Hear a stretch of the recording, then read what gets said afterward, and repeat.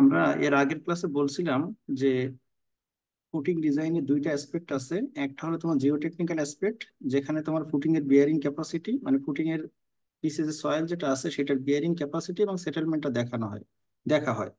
সেইটা আমাদের ইস্যু না। আমাদের এই ক্ষেত্রে যেটা দেখতেছি আমরা সেটা হলো যে ফুটিং এর যে স্ট্রেংথ রিকোয়ারমেন্ট যেটা আছে, যে ফুটিং এর ভিতরে কতটুকু রেইনফোর্সমেন্ট থাকবে, বা ফুটিং এর বেস স্ল্যাবের এরিয়াটা কত হবে, বা ফুটিং এর বেস স্ল্যাবের থিকনেসটা কত হবে, সেটা আমরা এখানে দেখতেছি।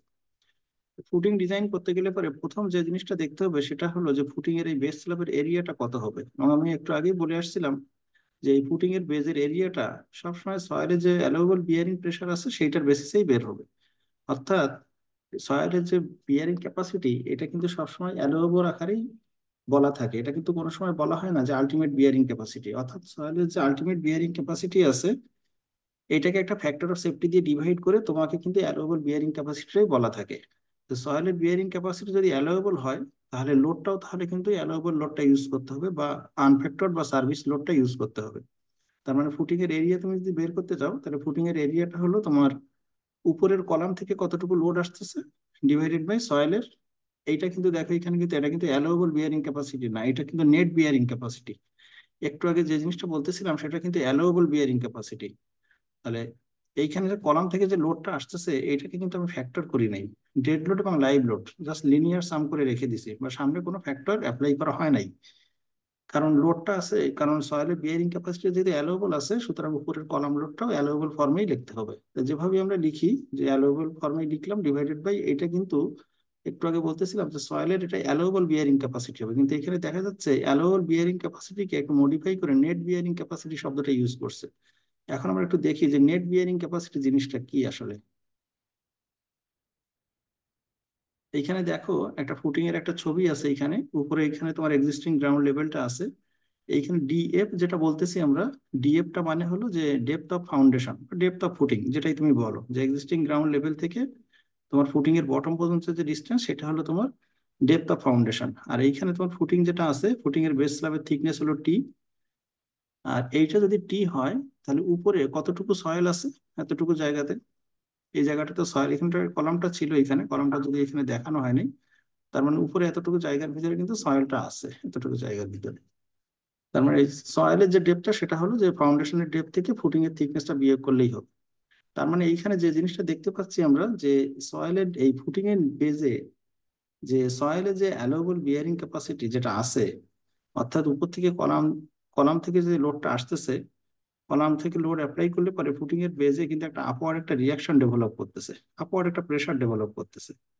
এইখানে যে কথাটা বলা হচ্ছে, এই প্রেশারের ভ্যালুটা তাহলে কত হবে। উপর থেকে যদি লোডটা পি হয়, আর এই ফুটিং এর বেজের এরিয়াটা যদি এ হয়, তাহলে এই প্রেশারটা ইজিলি বের করা সম্ভব। কিউ সমান পি বাই এ, কিউ সমান পি বাই এ। সত্যটা হলো, এই যে কিউ যেটা ডেভেলপ করতেছে ফুটিং এর বেজে, যে আপওয়ার্ড প্রেশার ডেভেলপ করতেছে, এইটা অবশ্যই সয়েলের অ্যালাউবল বিয়ারিং ক্যাপাসিটি থেকে কম হইতে হবে। ঠিক আছে? সয়েলের যে অ্যালাউবল বিয়ারিং ক্যাপাসিটি আছে, আমি একটু আগেই বলে আসছি, এই সয়েলের অ্যালাউবল বিয়ারিং ক্যাপাসিটিকে আবার একটু মডিফাই করে নেট বা ইফেক্টিভ বিয়ারিং ক্যাপাসিটিতে, সয়েলের নেট বা ইফেক্টিভ বিয়ারিং ক্যাপাসিটিতে পরিণত করা হচ্ছে। তো সেইটা কিভাবে, কেন ডিরেক্টলি, কেন সয়েলের অ্যালাউবল বিয়ারিং ক্যাপাসিটিটা কেন ইউজ করা হচ্ছে না, এটা থেকে আরো কিছু মাইনাস করে তারপরে সেটাকে নেট বিয়ারিং ক্যাপাসিটি বানানোর কি দরকারটা ছিল, সেটা একটু দেখো। তুমি দেখো এখানে যেটা বলতেছি, যে ফুটিং এর বেজে যে আপওয়ার্ড প্রেশারটা ডেভেলপ করতেছে, সেটা হলো কিউ, পি বাই এ। এইটা যাতে কোনোভাবেই সয়েলের বিয়ারিং ক্যাপাসিটিকে, অ্যালাউবল বিয়ারিং ক্যাপাসিটিকে এক্সিড না করে। এখন তুমি দেখো তো, উপর থেকে কিন্তু এই প্রেশারটা কাজ করতেছে কিন্তু সবসময় ফুটিং এর বেজে। আর উপর থেকে তুমি যখন এই ফুটিংটা তৈরি করবা, তখন নিশ্চয়ই এখানে একটা ট্রেন্স তৈরি করবা। এই ফুটিংটা যখন তুমি তৈরি করবা, তখন এরকম একটা এক্সকাভেশন তৈরি করবা।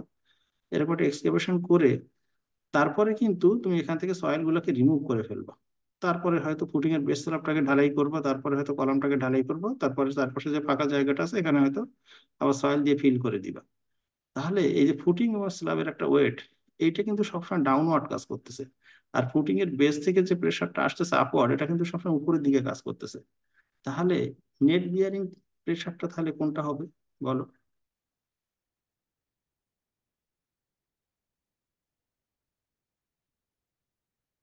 তুমি দেখতে পাচ্ছ যে ফুটিং এর বেজে, ব্যালেন্সটা।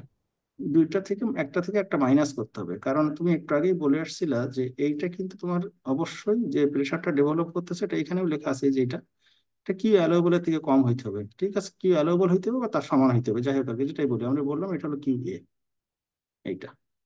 কিন্তু তুমি দেখতে পাচ্ছ যে উপর থেকে কিন্তু যে ফিল সয়েল যেটা আছে সেটারও কিন্তু একটা ওয়েট আছে, সেটা কিন্তু ডাউনওয়ার্ড। আবার এই ফুটিং এর যে স্ল্যাব যেটা আছে সেটাও কিন্তু তার একটা সেলফ ওয়েট আছে, সেটাও কিন্তু নিচের দিকে কাজ করতেছে।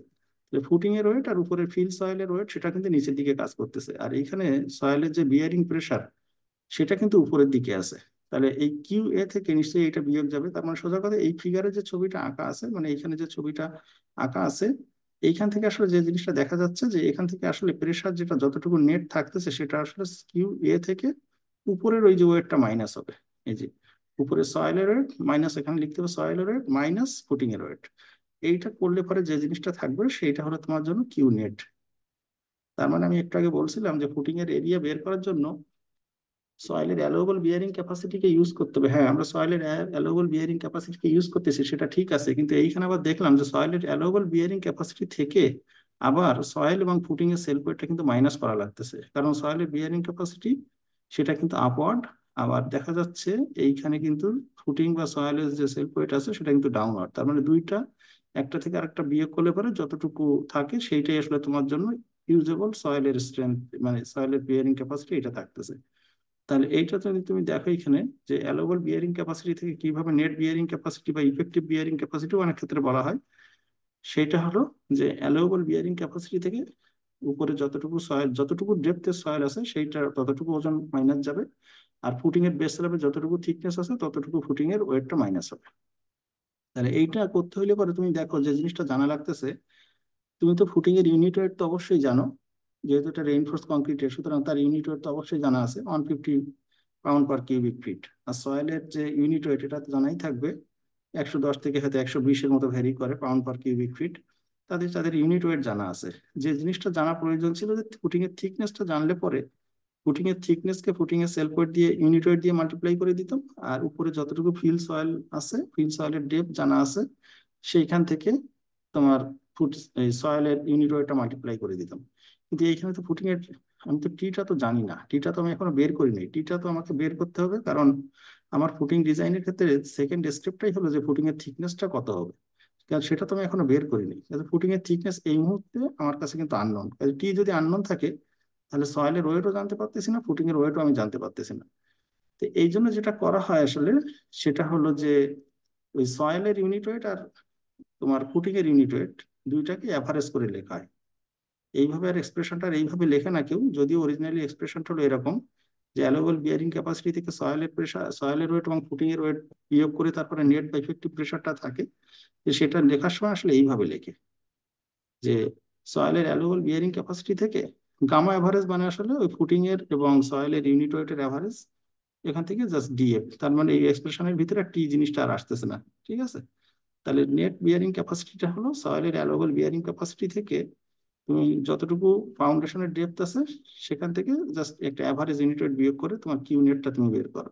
তাহলে একটু আগে যে ফুটিং এর যে ফর্মুলার এরিয়া বের করার যে ফর্মুলাটা ছিল আমাদের কাছে, উপর থেকে কলাম লোড যেটা আসতেছে সেটা সার্ভিস ফর্মে লিখলাম আমরা, সেখান থেকে জাস্ট কিউ নেট ডিভাইড করে দিলেই কিন্তু কিছু একটা বের হয়ে যাবে, সার্টেন একটা স্কোয়ার ফিট, কারণ কলাম লোডের ভ্যালুটা আসলে হলো কিপে আর কিউ নেটের ভ্যালুটা আছে কিন্তু কেএসএফ এ, তাহলে কিপকে কেএসএফ দিয়ে ভাগ করলে পারে একটা স্কোয়ার ফিট একটা আসবে, সেইটা হলো তোমার ফুটিং এর বেজের এরিয়া।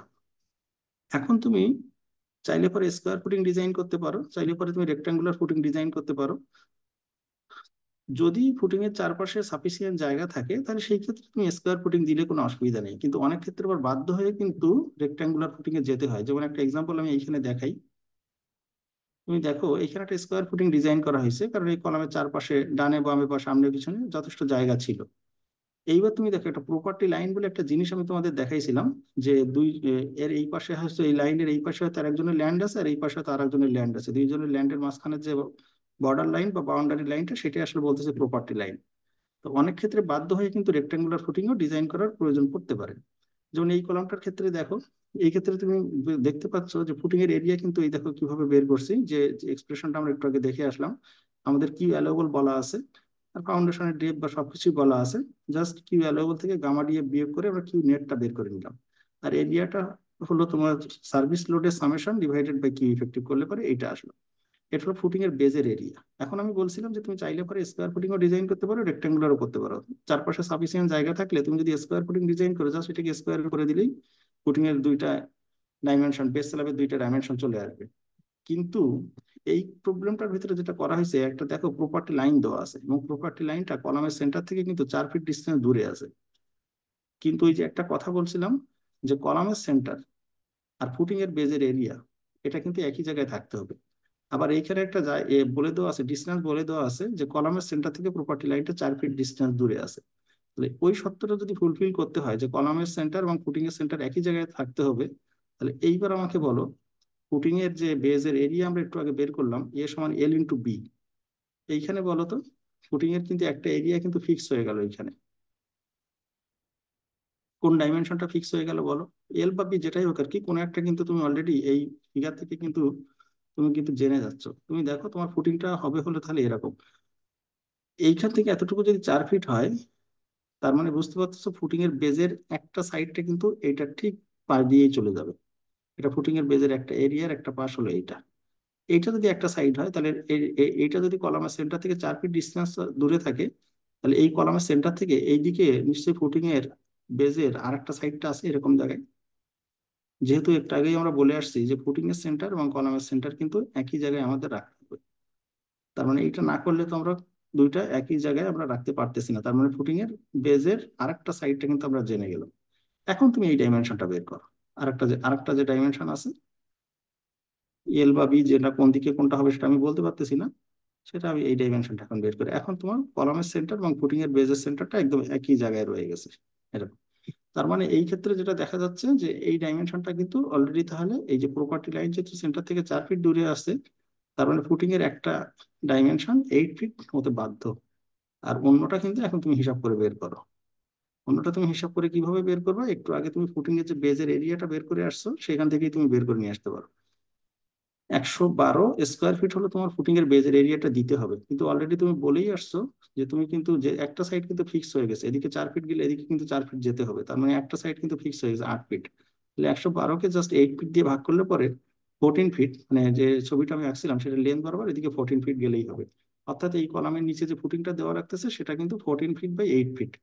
এটা কিন্তু বাধ্য হয়েই দেওয়া লাগলো, কারণ এই প্রপার্টি লাইনের কারণে। তো অনেক সময় প্রপার্টি লাইন থাকলে পরে আইসোলেটেড কলাম পুটিং এটা কিন্তু বাধ্য হয়ে রেক্টাঙ্গুলার করতে হয়। আর মাঝখানের যে কলামগুলো থাকে সেই ক্ষেত্রে তো দুই পাশেই জায়গা থাকে, চারিদিকেই জায়গা থাকে, তাহলে সেই ক্ষেত্রে তুমি স্কোয়ার ফুটিং ইউজ করলে কোনো অসুবিধা নেই। স্কোয়ার ফুটিং ইউজ করলে একটা সুবিধা আছে যে রেইনফোর্সমেন্ট বা মোমেন্ট ক্যালকুলেশন এটা একটা ডিরেকশনে করলেই হয়, তাহলে সেম রেইনফোর্সমেন্ট বোথ ডিরেকশনে দিয়ে দিলেই হয়। রেক্টাঙ্গুলার ফুটিং হলে একটু অসুবিধা হয়, কারণ দুইটা ডিরেকশনে যেহেতু বেন্ড করে বা দুইটা ডিরেকশনে যেহেতু মোমেন্ট আছে, তখন কিন্তু রেইনফোর্সমেন্টটা কিন্তু দুইটা ডিরেকশনে আলাদা আলাদা ভাবে ক্যালকুলেট করতে হয়, কারণ লেন্থ যেহেতু আলাদা হয়ে গেছে, উইডথ আলাদা হয়ে গেছে, দুইটা ডিরেকশনে মোমেন্টটাও কিন্তু আলাদা হয়ে যায়। তো যেটাই হোক না কেন, আমরা এখানে যেটা দেখতেছি যে ফুটিং এর যে এরিয়া আমরা বের করলাম, আমরা সেটা যদি স্কোয়ার হোক বা রেক্টাঙ্গুলার হোক, আমরা ফুটিং এর এল এবং বি যেটার কথা বলা হচ্ছে এটা কিন্তু সবসময় একটা রাউন্ডিং করতে হয়। হয়তো এল এবং বি যেটা আসবে সেটা তুমি দেখবা ফ্র্যাকশনে চলে আসতেছে। যেমন এই এক্সাম্পলে যদি দেখি আমরা, যেমন এলটা চলে আসছিল 14.01 ফিট, কিন্তু ফিল্ডে যখন দেওয়া হবে তখন তার 14.01 ফিট দেওয়া যাবে না। স্কেল দিয়ে মেপে তো আর 14.01 ফিট কোনো সময় প্রোভাইড করা যাবে না। তাহলে এইটা যেটা করা হয় যে লেন্থটা, এটা আপাত 3 ইঞ্চিতে রাউন্ডিং করা হয়। 0.25 ফিট যা বা পয়েন্ট টু ফাইভ ফিট বা 3 ইঞ্চ, মানে ফুটিং এর লেন্থ এবং উইডথ সব সময় 3 ইঞ্চিতে, আপার 3 ইঞ্চিতে আপার রাউন্ডিংটা করতে হয়। উপরের দিকে রাউন্ডিং করতে হয় যাতে করে এরিয়া বেশি বেশি আমরা দিই, প্রেশার যাতে কম থাকে, এরিয়া বেশি দিলে প্রেশার কমে আসবে। তাহলে 0.25 এর আপার 0.25 ফিটে বা 3 ইঞ্চিতে রাউন্ডিং করতে হয়। তার মানে ওইখানে যে এটা আমরা দেখলাম যে 14.01 ফিট, এটা লেখা যাবে না, এটা লিখতে হবে 14.25 ফিট, মানে সোজা কথা এটা হয়ে গেছে আসলে 14 ফিট 3 ইঞ্চ। তো এইভাবে আপার 0.25-এ রাউন্ডিং করতে হবে। হয়তো 14.25 এর পরবর্তী এটা যদি কথার কথা 14.35 হইতো, তাহলে সেটাকে আমরা 14.5 লিখতাম। কথার কথা এটা যদি 14.68 হইতো তখন আমরা লিখতাম 14.75। 14.95 যদি হইতো তখন আমরা লিখতাম হলো 15। রাউন্ডিংটা হবে এইভাবে যে 14, 14.25, 14.5, 14.75, 14, তারপর 15, 0.25 আপার 0.25-এ লেন্থ বা উইডথটা রাউন্ডিং করা হবে। সেটা গেল। আর এইখানে যেটা দেখানো হয়েছে যে ফুটিং এর বেজের এরিয়া, আইসোলেটেড কলাম ফুটিং এর ক্ষেত্রে বেজের এরিয়াটা কিভাবে বের করতে হয় সেটা আমি দেখালাম, এবং ফুটিং এর যে ডাইমেনশন দুইটা আছে সেটা কিভাবে রাউন্ডিং করতে হয় সেটা বললাম। এটা কিন্তু কলাম ফুটিং এর জন্য। কলাম ফুটিং এর জন্য আমরা কিন্তু কলামের লোডটাকে ইউজ করছি, সেটাকে নেট বিয়ারিং ক্যাপাসিটি দিয়ে বিয়োগ করে দিছি। নেট বিয়ারিং ক্যাপাসিটি মানে আসলে সয়েলের অ্যালোয়েবল বিয়ারিং ক্যাপাসিটি থেকে উপরের যে সয়েলের ওয়েট এবং ফুটিং এর ওয়েটটা বিয়োগ করে আমরা যতটুকু থাকলো আমাদের কাছে সেটা। এখন আমাকে বলো, ওয়াল ফুটিং এর জন্য, ওয়াল ফুটিং বা কন্টিনিউয়াস ওয়াল ফুটিং, ওয়াল ফুটিং সবসময় কন্টিনিউয়াসই হয়। ওয়াল ফুটিং এর জন্য একটা ডাইমেনশন কিন্তু নোন, কোনটা বলো তো?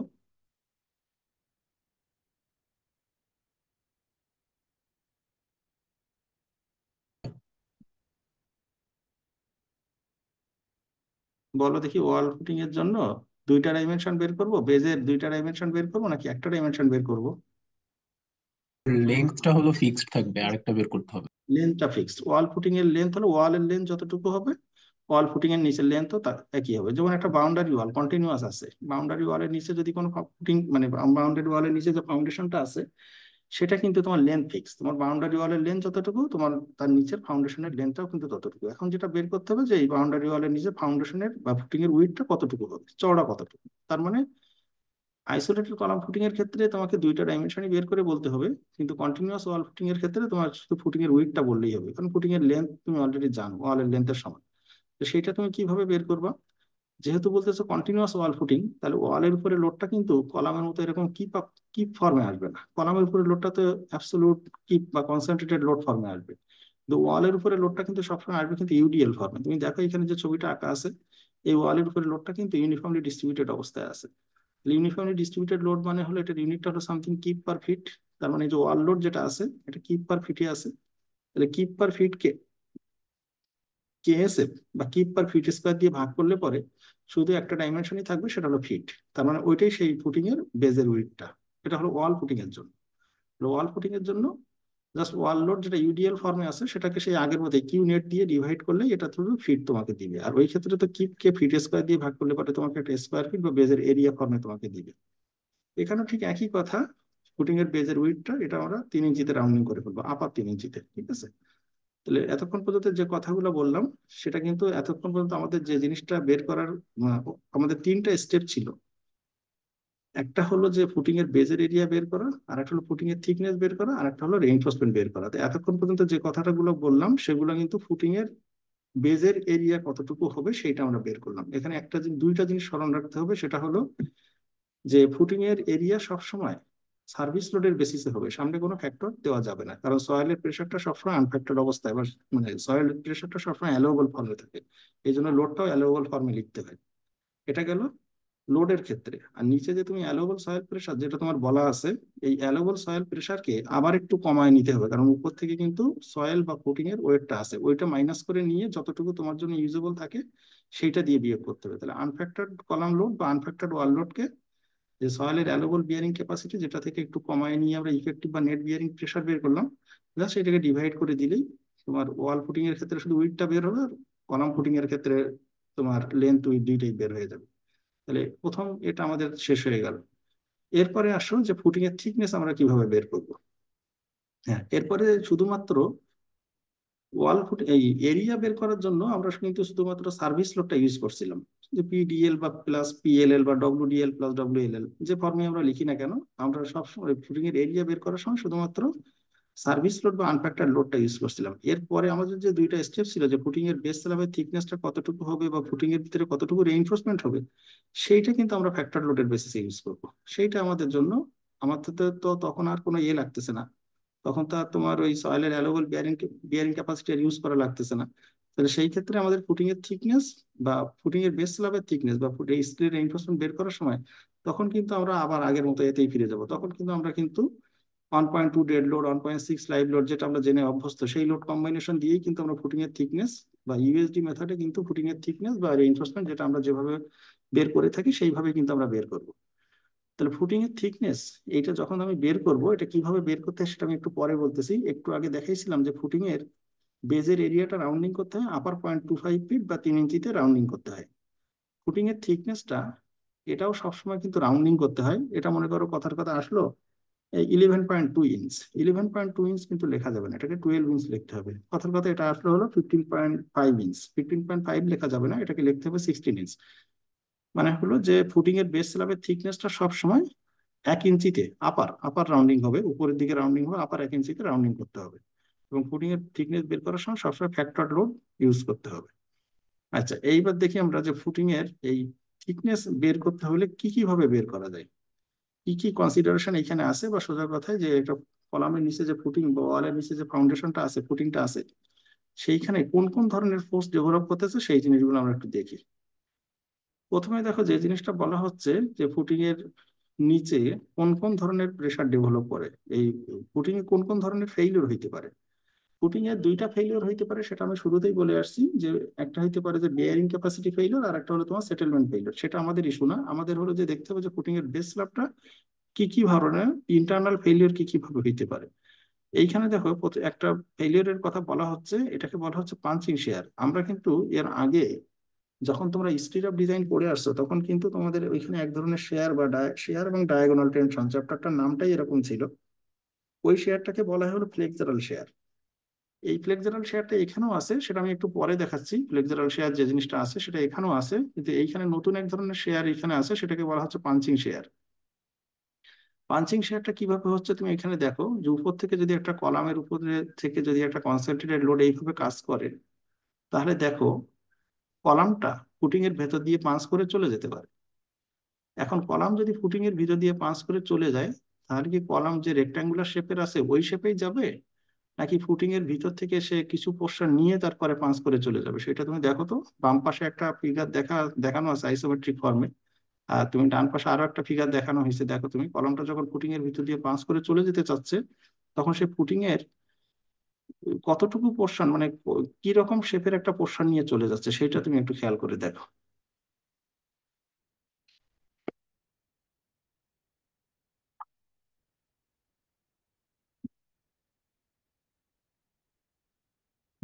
একটা পিরামিড শেপের একটা জিনিস নিয়ে চলে যাচ্ছে না? জি স্যার। একটা পিরামিড টাইপের একটা শেপের একটা জিনিস নিয়ে চলে যাচ্ছে। আমরা বলতেছি ঠিক আছে, কলামের এরিয়াটা যেহেতু কম, ফুটিং এর বেস স্ল্যাবের যেহেতু এরিয়াটা বেশি, এর উপর থেকে চাপ দিলে পরে অবশ্যই কলামটা ফুটিং এর ভেতর দিয়ে পাঞ্চ করে যেতে চাবে। কিন্তু কলামটা পাঞ্চ করে যাওয়ার সময় ফুটিং এর কিন্তু একটা পোর্শন নিয়েই পাঞ্চ করবে, এবং সেটা তুমি দেখা যাচ্ছে একটা পিরামিড কেটে ফেললে যেমন হয় উপর থেকে, ট্রানকেটেড পিরামিড যেমন হয়, সেই পিরামিডের মতো একটা শেপ নিয়ে কিন্তু চলে যাচ্ছে।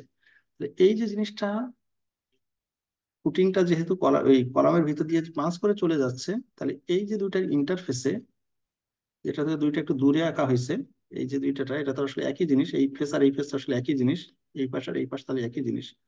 তাহলে এই দুইটা ফেসে তাহলে কোন ধরনের স্ট্রেস ডেভেলপ করতেছে সেটা বলো দেখি।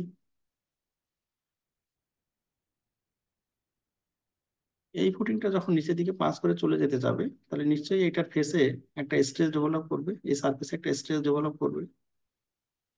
আর ঠিক একই ভাবে এটা যদি অ্যারোটা এদিকে দিতে হয়, তাহলে ইকুয়াল এন্ড অপোজিট হবে, এই অ্যারোটা ইকুয়াল এন্ড অপোজিট হবে, এরকম এরকম।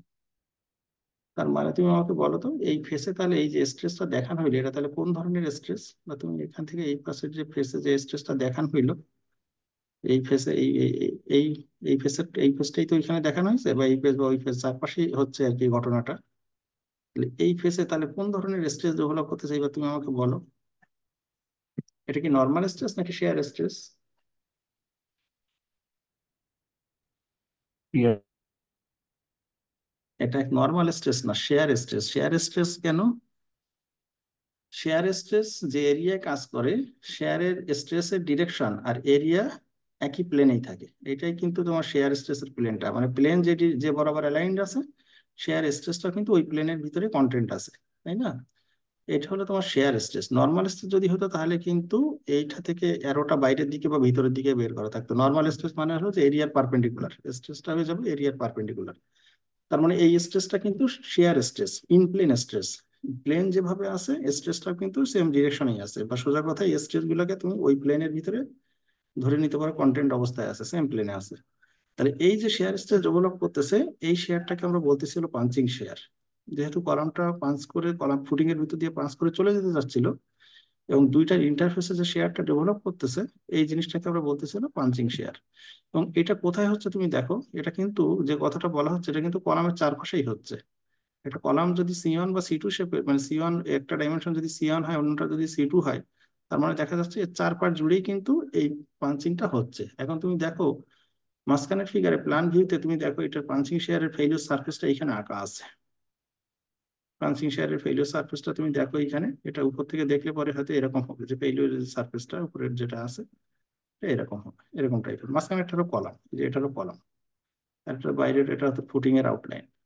তাহলে এখান থেকে যেটা দেখা যাচ্ছে যে কলামের ফেস থেকে চারপাশেই, এই কলামের ফেস থেকে এতটুকু ডিস্টেন্স কিন্তু D/2, এই পাঞ্চিং শেয়ারের যে ডিস্টেন্স এটা D/2, চারপাশেই চারপাশেই একবার এক পাশে লিখলেই হতো যে all around in four side D/2। তাহলে এই পাঞ্চিং শেয়ারে তাহলে আমাকে যে জিনিসটা দেখতে হবে যে পাঞ্চিং শেয়ারে কতটুকু পাঞ্চিং শেয়ার ডেভেলপ করতেছে, এক্সটার্নাল লোড থেকে কতটুকু পাঞ্চিং শেয়ার আসতেছে, আর কংক্রিট কতটুকু পাঞ্চিং শেয়ার নিতে পারে।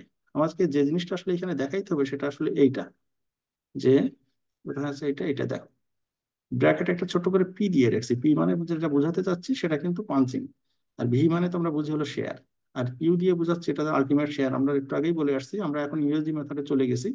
যে আলটিমেট শেয়ার ইন পাঞ্চিং সেটা কত ডেভেলপ করতেছে, আর সি মানে হলো কংক্রিট, কংক্রিট পাঞ্চিং শেয়ারে তার ক্যাপাসিটি কতটুকু।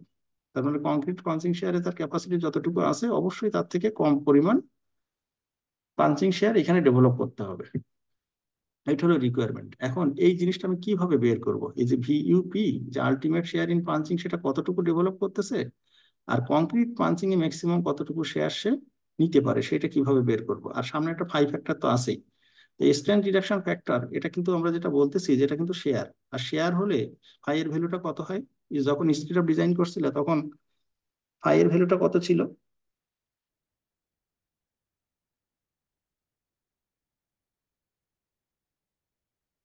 যখন ব্রিজ ডিজাইন পড়ানো হয়েছিল, যখন অ্যাশটো কোড ফলো করা হয়েছিল, তখন কিন্তু ফাই এর ভ্যালুটা 0.9 ছিল। শেয়ারে ফাই এর ভ্যালু কিন্তু 0.9 অ্যাশটো কোডে। কিন্তু যখন বিল্ডিং কোডে এসিআই কোড যখন তুমি ইউজ করো, তখন ফাই এর ভ্যালুটা কিন্তু 0.75। স্পিড অফ ডিজাইনের সময় ফাই এর ভ্যালুটা দেখবে তোমরা কিন্তু 0.75 ইউজ করছিলা। তো এখানেও ঠিক একই জিনিস, শেয়ার সেটা পাঞ্চিং হোক নাকি ফ্লেক্সারাল শেয়ার হোক, সেটা কোনো ঘটনা না, এটা ফাই এর ভ্যালুটা এই মুহূর্তে কিন্তু এটা কিন্তু 0.75। আচ্ছা, এখন দেখি আমরা যে কংক্রিট কতটুকু পাঞ্চিং শেয়ার নিতে পারে, পাঞ্চিং এ তার ক্যাপাসিটি কতটুকু। দেখো ডান পাশে একটা এক্সপ্রেশন আছে 4 π√/FPC/BD। আসলে এই এক্সপ্রেশনটা এরকম না, এটার সাথে আরো হয়তো কিছু আছে। এটা হলো সব থেকে সিম্পলিফাইড ফর্ম। পাঞ্চিং শেয়ারের তিনটা এক্সপ্রেশন আছে, তাই এখানে যে সব থেকে সিম্পল ফর্মের যে এক্সপ্রেশনটা সেটা আমি এখানে লিখছি। তুমি নিলসন উইন্টারের বই বলো বা যে কোনো বইয়ে গেলে পরে তুমি দেখবে যে আরো দুইটা এক্সপ্রেশন আছে।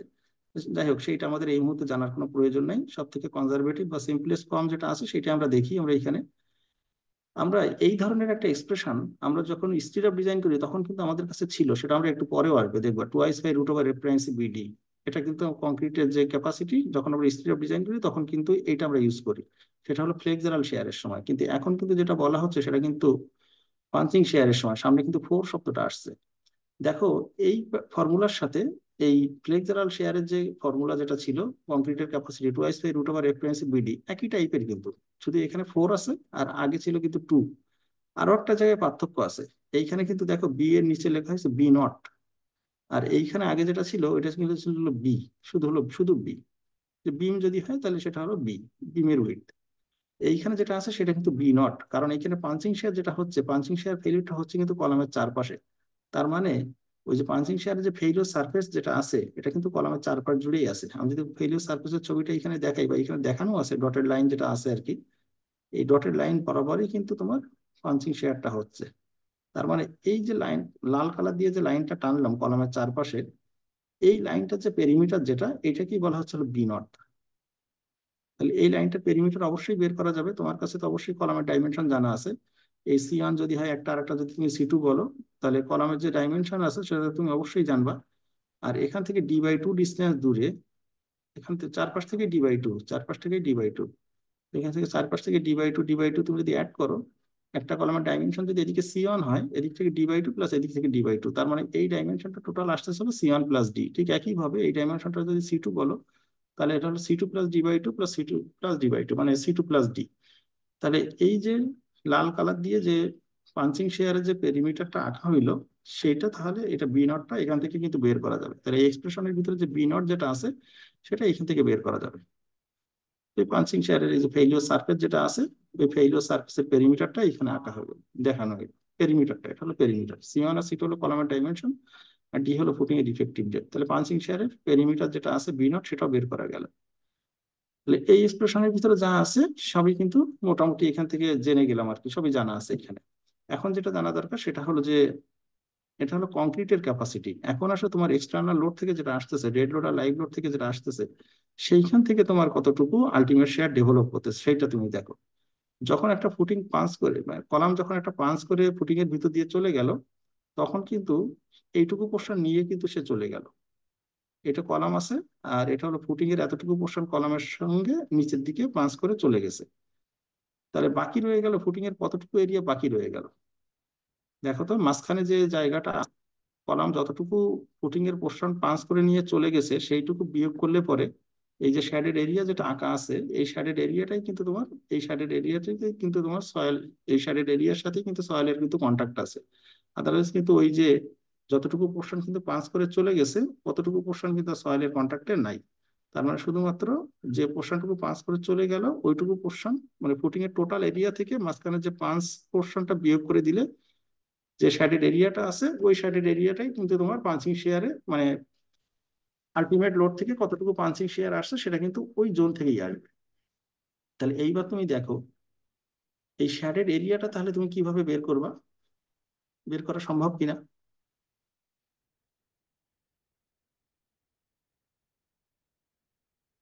ফুটিং এর এরিয়া থেকে ওই পাঁচড এরিয়াটা বাদ দিব।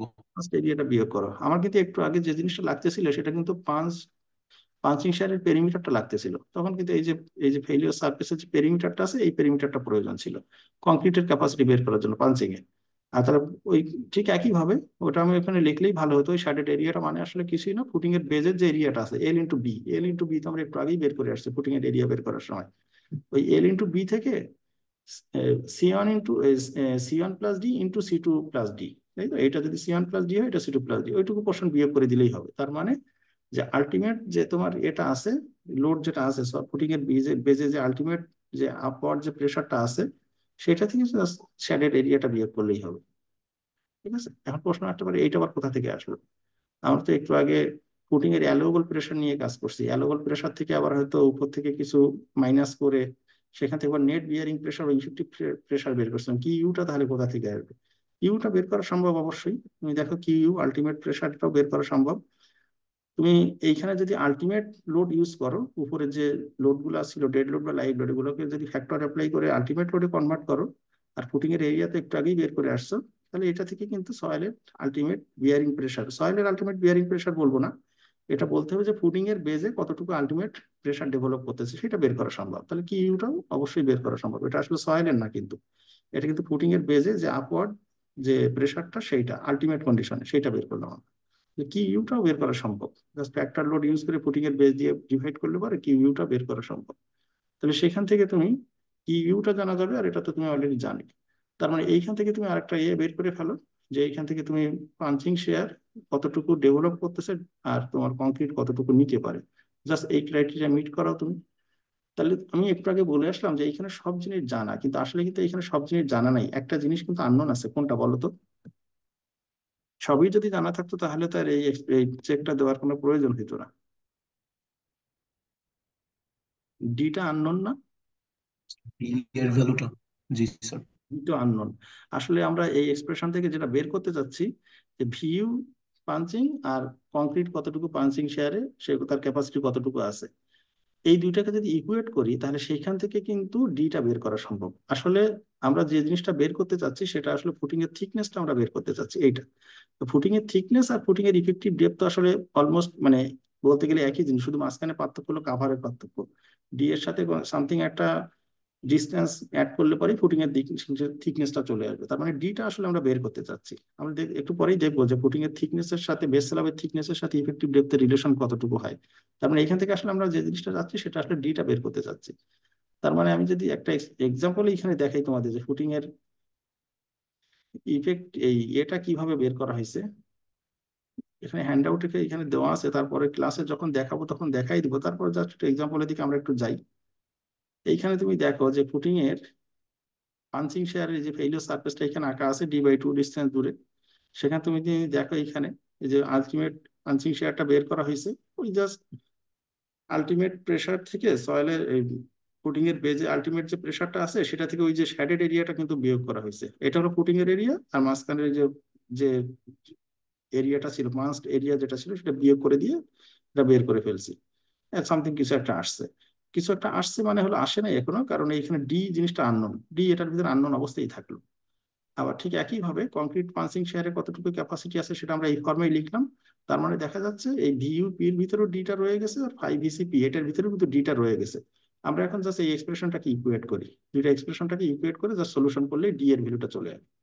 তার মানে উদ্দেশ্য হলো আসলে এখান থেকে ডিটা বের করা, আর ডি থেকে টিটা একটু পরেই বের করা যাবে, কারণ ডি এর সাথে কিছু একটা ডিস্টেন্স, কিছু মানে কোনো একটা কাভার ডিস্টেন্স, কাভার কতটুকু আছে সেটা ডিস্টেন্সটা অ্যাড করে দিলেই সেই তোমার এটা চলে আসবে। তার মানে পাঞ্চিং শেয়ার থেকে কিন্তু ফুটিং এর একটা ডি বের হয়ে গেল। ডি বা টি আমরা দেখি যে ফুটিং এর থিকনেস এর সাথে ফুটিং এর ইফেক্টিভ ডেপথের রিলেশনটা কেমন হয় সেটা আমরা একটু পরেও দেখবো, একটু পরে আসছে আমাদের এইখানে যে ডি এর সাথে টি এর রিলেশনটা কেমন হয়। এই যে দেখো তুমি এইখানে ফুটিং এর ইফেক্টিভ ডেপথ বলতেছো হলো এইটাকে, আর ফুটিং এর এইটাকে বলতেছে হলো যে তোমার টোটাল ডেপথ। তাহলে ডি এর সাথে টি এর রিলেশনটা তুমি দেখো এখানে, বারের সেন্টার থেকে কতটুকু ডিসটেন্স প্লাস মাইনাস করলে পরে তুমি এটা পেয়ে যাও, সেটা তুমি এখানে দেখতে পাচ্ছ। আচ্ছা, আমরা এতক্ষণ পর্যন্ত যে জিনিসটা দেখলাম সেটা আসলে যে ফুটিং এর পাঞ্চিং শেয়ারে কনসিডার করে কিভাবে ফুটিং এর থিকনেসটা বের করা যায়। তার মানে আমরা এখানে কিন্তু দুইটা জিনিসের কথা বলতেছিলাম, একটা হলো পাঞ্চিং শেয়ার, আর পাঞ্চিং শেয়ারকে অনেক সময় টু ওয়ে শেয়ারও বলে, যেহেতু কলামের চার পার্ট জুড়ে হচ্ছে, দুইটি ডিরেকশনই হচ্ছে, এই জন্য পাঞ্চিং শেয়ারও বলে, এটাকে টু ওয়ে শেয়ারও বলে। আর উপরে আরেকটা শেয়ারের কথা লেখা আছে, এটা ওয়ান ওয়ে শেয়ার, বা এটার পাশে আরেকটা শব্দ লেখা যেত ফ্লেক্সারাল শেয়ার। সোজা কথা এইভাবে লিখি, one way to way share নিয়ে আমরা এ না করি, আমরা বলি যে একটা হলো পাঞ্চিং শেয়ার আর একটা হলো ফ্লেক্সারাল শেয়ার। ফ্লেক্সারাল শেয়ার মানে আসলে আমরা যে শেয়ারটা এর আগে স্ট্রিট অফ ডিজাইনের সময় করে আসছি সেই শেয়ারটাকে বলা হলো ফ্লেক্সারাল শেয়ার। ফ্লেক্সারাল শেয়ার নামটা আবার এই কারণে আসছে, আমরা যখন share force bending moment diagram আঁকি তখন কিন্তু আমরা একটা ডিফারেন্সিয়াল ইকুয়েশন ফর্মে কিন্তু আমরা এই জিনিসটাকে এভাবে এক্সপ্রেস করতাম, এটা ডিফারেন্সিয়াল ইকুয়েশন কিন্তু আমাদের এখানে দাঁড় করানো ছিল, ডি সমান ডিএম বাই ডিএক্স। এই জিনিসটা থেকেই আসলে নামটা আসছে ফ্লেক্সারাল শেয়ার। তুমি দেখো এখানে মোমেন্ট থেকেই কিন্তু এই শেয়ারের উৎপত্তি, যে along the beam length moment কিন্তু আস্তে আস্তে চেঞ্জ হচ্ছে। মোমেন্ট যেহেতু বিমের স্প্যান লেন্থের সাথে আস্তে আস্তে চেঞ্জ হচ্ছে, সেই কারণে কিন্তু এই শেয়ারটা ডেভেলপ করতেছে, এই জন্য নামটা হয়ে গেছে ফ্লেক্সারাল শেয়ার বা বেন্ডিং মোমেন্ট ইনডিউসড যে শেয়ারটা সেইটা। তো সেইটা যদি আমরা দেখি যে ফ্লেক্সারাল শেয়ার বা যে বেন্ডিং মোমেন্ট থেকে যে শেয়ারটা আসতেছে, সেই শেয়ারটা থেকে কিভাবে থিকনেস বের করা যায়। একটা কনসিডারেশন তো আমরা বললাম যে ফুটিং এর এ থেকে পাঞ্চিং শেয়ার থেকে কিভাবে আমরা থিকনেস বের করবো, সেটা তো আমরা একটু আগেই দেখলাম যে এটা এই যে জিনিসটা সেটা আমরা দেখে আসলাম যে পাঞ্চিং শেয়ারে কংক্রিট কতটুকু তার ক্যাপাসিটি আছে, আর উপর থেকে যে এক্সটার্নাল লোড আছে সেটাকে আলটিমেট লোডে কনভার্ট করলে পরে সেখান থেকে কতটুকু আলটিমেট পাঞ্চিং শেয়ার আসে, যা দুটোকে ইকুয়েট করে সেখান থেকে আমরা ফুটিং এর ডিটা বের করে নিলাম। এটা হলো একটা কেস। সেকেন্ড এটা যেটা আছে সেটা হলো ফ্লেক্সারাল শেয়ার। তাহলে এটাকে আবার অনেক সময় বিম শেয়ারও বলে, কারণ বিমেই যেহেতু এই শেয়ারটা ডেভেলপ করে এই জন্য এটাকে বলা হয় বিম শেয়ার।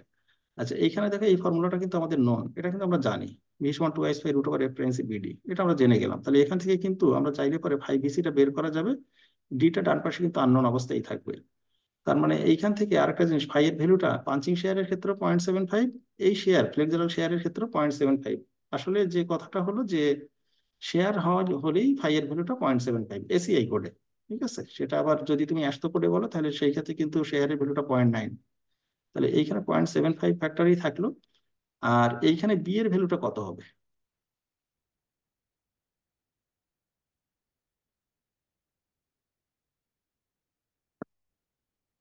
বলো দেখি, এখানে বি এর ভ্যালুটা কত হবে?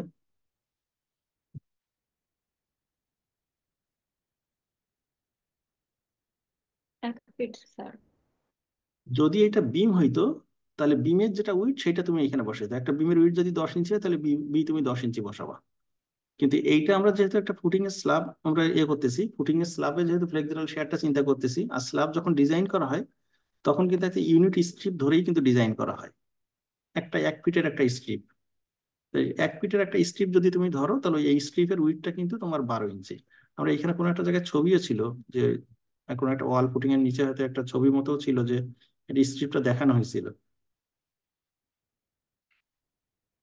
যাই হোক আর কি, স্ল্যাব যখন ডিজাইন করা হয় তখন আসলে একটা ইউনিট স্ট্রিপের ভিতরে কতটুকু রেইনফোর্সমেন্ট আছে সেটাই আসলে বের করা হয়। কারণ কতগুলো 12 ইঞ্চি উইডথের বিম যদি তুমি পাশাপাশি বসাও তাহলে সেটাই আসলে তোমার জন্য স্ল্যাব হয়ে যায়।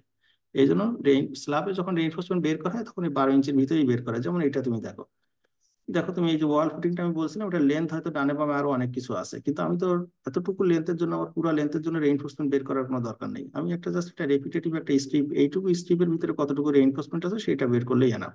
একই জিনিসই বারবার এখন এই ডিরেকশনে রিপিট হবে। তো ঠিক একইভাবে ওই ফুটিং এর বেস স্ল্যাব তুমি যদি বলো আইসোলেটেড কলাম ফুটিং এর নিচে যে বেস স্ল্যাবটা আছে সেটাও ঠিক একইভাবে, এখান থেকে তুমি একটা ইউনিট স্ট্রিপ একটা নিলে পরে স্ট্রিপের ভিতরে যতটুকু শেয়ার ডেভেলপ করে বা মোমেন্ট ডেভেলপ করে, বি হলো সবসময় 12 ইঞ্চি। ফুটিং ডিজাইনের সময় বি শেয়ারের জন্য হোক বা একটু পরে মোমেন্টের জন্য দেখবে ওই বিটা সবসময় 12ই থাকে। ইউনিট স্ট্রিপের ভিতরে কতটুকু মোমেন্ট বা শেয়ার ডেভেলপ করতেছে, এখান থেকে আমরা 5 VC F, এখানে ব্র্যাকেটে আবার ছোট করে এফ দিয়ে রাখছি, মানে এটা হলো ফ্লেক্সারাল শেয়ার। কারণ একটু আগে আবার পাঞ্চিং শেয়ার বলে একটা জিনিস ছিল, নাইলে কিন্তু আমরা এর আগে শুধুমাত্র ভিউ লেস দেন 5 VC এভাবেই আমরা লিখতাম। তো এখন যেহেতু শেয়ারটা দুই রকম হয়ে গেছে, তাহলে আরো একটা সাবস্ক্রিপ্ট পি বা এফ দিয়ে আমরা বোঝানোর চেষ্টা করতেছি, একজন হলো পাঞ্চিং আর একজন হলো ফ্লেক্সারাল। তাহলে এইবার তুমি দেখো যে পাঞ্চিং শেয়ারের ফেইলিওর সার্ফেসটা তো আমরা একটু আগেই দেখে আসছিলাম, যে কলামটা এইভাবে পাঞ্চ করে ভিতরের দিকে চলে যেতে পারে, আর কতটুকু জায়গায় পাঞ্চিংটা কাজ করতেছে সেটা আমরা শ্যাডেড এরিয়া দিয়ে বোঝাচ্ছিলাম। এখন দেখি তোমরা ফ্লেক্সারাল শেয়ারটা কিভাবে কাজ করে সেটা একটু আমরা দেখি। ফ্লেক্সারাল শেয়ারের ক্রিটিক্যাল সার্ফেসটা কতটুকু ডিস্টেন্স দূরে হয়। তোমার পাঞ্চিং শেয়ারের জন্য যে ক্রিটিক্যাল ডিস্টেন্সটা সেটা কিন্তু কলামের ফেস থেকে কিন্তু D/2 ডিস্টেন্স দূরে।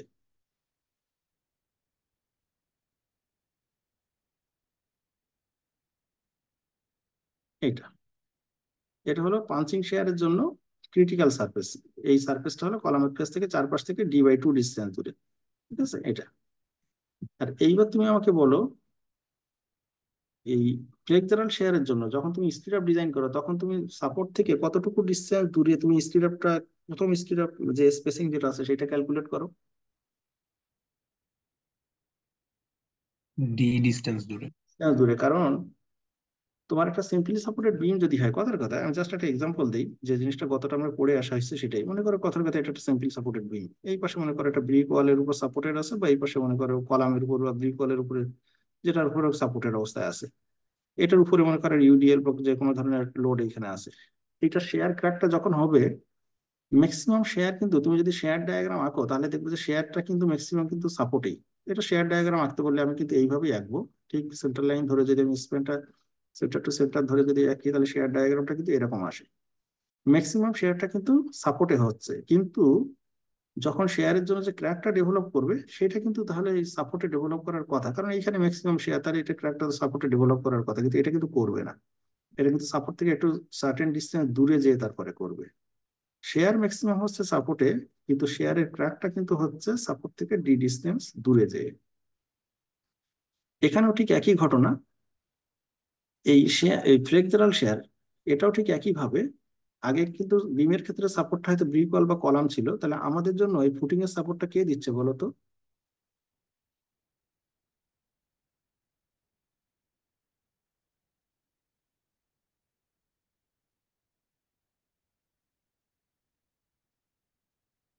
ফুটিং এর সাপোর্টটা কে দিচ্ছে বলো?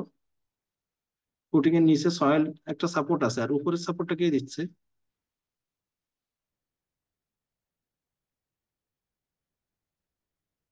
এটা যদি একটা ফুটিং হয় তাহলে এই ফুটিং এর সাপোর্টটা তুমি দেখো তো কে দিচ্ছে আসলে। নিচ থেকে কিন্তু সয়েল আছে, সয়েল তার জন্য একটা সাপোর্ট। আর উপরে কিন্তু তার জন্য একটা কলাম আছে, তাহলে কলামটাও কিন্তু তার জন্য একটা সাপোর্ট। তার মানে ফুটিংটা কিন্তু দুই পাশ থেকেই সাপোর্টেড, নিচ থেকে সাপোর্টেড আর উপর থেকে কিন্তু কলাম দিয়ে সাপোর্টেড। ঠিক আছে। তার মানে এইটা শেয়ার ক্র্যাকটা যদি হয়, যেটা আমরা বলতেছিলাম, তাহলে এইটা যদি সাপোর্ট যদি হয়, তা আমরা একটু আগে যে এক্সাম্পলটা দেখলাম যে সাপোর্টে হবে না, সাপোর্ট থেকে একটু দূরে যেয়ে কিন্তু শেয়ার ক্র্যাকটা হবে, একটু দূরে যেয়ে। তার মানে সাপোর্ট থেকে কতটুকু ডিস্টেন্স দূরে, এই ডিস্টেন্সটা কিন্তু ডি। তো এই ছবিতে যদি আমি দেখাই, এই যে এই শেয়ার ক্র্যাকটা হবে হলো এখান থেকে ডি ডিস্টেন্স দূরে যে, এখান থেকে এইটুকু ডিস্টেন্স কিন্তু ডি ডিস্টেন্স দূরে। এটা কিন্তু সেই ফ্লেক্সারাল শেয়ার যেটা আমরা আগে পড়ে আসছি, সেই জিনিসটাই এখানে বলা হয়েছে যে ফ্লেক্সারাল শেয়ারটা হবে হলো সাপোর্টের ফেস থেকে ডি ডিস্টেন্স দূরে। তাহলে এখানে তুমি দেখো, এটা যদি সাপোর্টের ফেস মানে কলামের ফেস আর কি, এই কলামের ফেস থেকে ডি ডিস্টেন্স দূরে কিন্তু ওই যে শেয়ার ক্র্যাকের যে ছবিটা আসছিলাম সেইটা কিন্তু হবে। তুমি দেখো নিচে ক্র্যাকের ছবিটাও আঁকা আছে, সাপোর্টের ফেস থেকে ডি ডিস্টেন্স দূরে কিন্তু ক্র্যাকিংটা হচ্ছে। এটা হলো সাপোর্টের ফেস, এই কলামের ফেস হলো এটা। এখান থেকে ডি ডিস্টেন্স দূরে গেলে পরে তারপরে কিন্তু ফেইলিওর সারফেস, এখানে কিন্তু যে শেয়ার ক্র্যাকটা এইখানে হচ্ছে। তার মানে পাঞ্চিং শেয়ারটা হচ্ছিল কলামের চারপাশে d/2 ডিস্টেন্স দূরে, চারপাশ থেকে d/2, চারপাশ থেকে d/2। আর ফ্লেক্সারাল শেয়ার যেটা হচ্ছে সেটা কিন্তু কলামের ফেস থেকে ডি ডিস্টেন্স দূরে। এখন যদি স্কোয়ার ফুটিং হয় তাহলে তো কোনো অসুবিধা নাই, স্কোয়ার ফুটিং আর স্কোয়ার কলাম যদি হয় তাহলে তো যে কোনো একটা ডিরেকশন দিক বরাবর ডি ডিস্টেন্স দূরে গেলেই হবে। যদি রেক্টাঙ্গুলার ফুটিং হয় তাহলে কিন্তু তোমাকে দুইটা ডিরেকশনেই যেতে হবে। এই কলামের ফেস থেকে এদিকেও এতটুকু ডিস্টেন্স ডি ডিস্টেন্স দূরে হবে। আরো একটা ফ্লেক্সারাল শেয়ারের ক্রিটিক্যাল সারফেস আছে, সেটা হলো এই কলামের ফেস থেকে এইদিকে আরো ডি ডিস্টেন্স দূরে, এইটুকু ডিস্টেন্স কিন্তু তখন আবার ডি। তার মানে দুইটা ডিরেকশনে কিন্তু তোমাকে ফ্লেক্সারাল শেয়ার দেখতে হবে। এই ডিরেকশনে ফ্লেক্সারাল শেয়ার আছে ডি ডিস্টেন্স দূরে কলামের ফেস থেকে, এই ডিরেকশনে কলামের ফেস থেকে ডি ডিস্টেন্স দূরে ফ্লেক্সারাল শেয়ার আছে। ঠিক আছে, এখন দেখি আমরা তাহলে এই ফ্লেক্সারাল শেয়ারের যে ক্রিটিক্যাল সারফেস বা ফ্লেক্সারাল শেয়ারের যে ক্র্যাকিংটা যে ডি ডিস্টেন্স দূরে হচ্ছে, এইখানে কিন্তু ক্র্যাকিংটা হচ্ছিল। তার মানে কতটুকু জায়গা বাকি থাকলো আসলে, ডি ডিস্টেন্স দূরে যদি ক্র্যাক করে তাহলে ডি ডিস্টেন্সের পরে আসলে এতটুকু জায়গা, ফুটিং এর এতটুকু জায়গা কিন্তু বাকি রয়ে গেছে। তুমি দেখো ডান পাশে এখানে যে আমি অ্যানোটেট করে যে ফিগারটা দেখাচ্ছি, এখানে দেখো ছবিটা খুব সুন্দর করে আঁকা আছে। যে কলামের ফেস থেকে ডি ডিস্টেন্স দূরে যতটুকু জায়গা আছে, এইটাই আসলে তোমার ওই ক্রিটিক্যাল এই এর জন্য, মানে ফ্লেক্সারাল শেয়ারের জন্য কতটুকু জায়গায় আসলে তোমার পার্টিসিপেট করবে। তার মানে কিউ ইউ তো আমি একটু আগেই বলে আসছি, কিউ ইউটা কিভাবে বের করতে হবে। কিউ ইউটা আসলে ওই লোডকে আলটিমেট ফর্মে নিয়ে তারপরে জাস্ট এরিয়া দিয়ে ডিভাইড করলে কিউ ইউটা চলে আসবে। তো কিউ ইউটা থাকলো, আর কিউ ইউ এর সাথে এই শাডেড এরিয়াটা মাল্টিপ্লাই করতে হবে। এই শাডেড এরিয়া যদি মাল্টিপ্লাই করো তাহলে তুমি ফ্লেক্সারাল শেয়ারে আলটিমেট ফ্লেক্সারাল শেয়ারটা তুমি পেয়ে যাবে। আগেও কিন্তু এই ফর্মে আমরা লিখছিলাম ভি ইউ পি সমান কিউ ইন্টু শ্যাডেড এরিয়া। তুমি দেখো এটা আগের স্লাইডেও কিন্তু এইভাবে আমরা লিখছিলাম, এভাবে আমরা লিখছিলাম, এখনো কিন্তু এইভাবে আমরা লিখলাম। শুধু পার্থক্যটা হলো যখন পাঞ্চিং হচ্ছিল তখন শ্যাডেড এরিয়াটা কিন্তু ওই যে মাঝখানের পাঁচ পোর্শনটা, ফুটিং এর এরিয়া থেকে মাঝখানের পাঁচ পোর্শনটা বিয়োগ করে যতটুকু চারপাশে থাকে সেটা। আর এখন কিন্তু এই শ্যাডেড এরিয়াটা মানে হলো যে ডি ডিস্টেন্স দূরে যে ক্রিটিক্যাল সার্ফেস আছে তার ডান পাশে বা বাম পাশে যতটুকু জায়গা তোমার থাকলো, এই এরিয়াটাই হলো শ্যাডেড এরিয়া এই মুহূর্তে। তাহলে এখান থেকে ঠিক একই ভাবে আবার একটা ডি কিন্তু বের করা সম্ভব। এখানে যেমন বলছিলাম যে ভিইউ less than equal to 5 VC, এরকম টাইপের একটা ইকুয়েশন দাঁড় করায় সেখান থেকেই কিন্তু আবার একটা ডি সেখান থেকেও বের করা সম্ভব। তার মানে পাঞ্চিং শেয়ার থেকে একটা ফুটিং এর ডি চলে আসতেছে, আবার ফ্লেক্সারাল শেয়ার থেকেও ফুটিং এর একটা ডি চলে আসতেছে। এইভাবে একটু আমাকে বলো দেখি, আমরা এখানে যে কথাটা বলা হয়েছে যে ফুটিং এর এরিয়াটা এই থিকনেসটা বের করা হবে পাঞ্চিং শেয়ারের বেসিসে আর ফ্লেক্সারাল শেয়ারের বেসিসে, ওয়ান ওয়ে শেয়ার বা ফ্লেক্সারাল শেয়ার, আর টু ওয়ে শেয়ার বা পাঞ্চিং শেয়ার। সেটা কথা দুইটা শেয়ার থেকেই আসলে ফুটিং এর থিকনেস বা টিটা আমরা বের করলাম। তো আমরা এখানে দুইটা থিকনেস আমরা বের করছি, আমরা ডিও মানে দুইটা ডি বের করছি আসলে, আর ডির সাথে জাস্ট ওই কাভারটা যোগ করে দিলেই ফুটিং এর থিকনেসটা বের হয়ে যাবে। এখন একটা জিনিস একটু চিন্তা করে বলো দেখি, ফুটিং যদি স্কোয়ার শেপের হয় তাহলে কোন ধরনের শেয়ার আগে গঠন করবে? তুমি তো দুইটা ডি আর একসাথে নিবা না, এখান থেকে একটা টি চলে আসতেছে আবার এখান থেকে আরেকটা টি চলে আসতেছে, তুমি আসলে ফাইনালি কোন টিটা দিবা ফুটিং এর থিকনেস?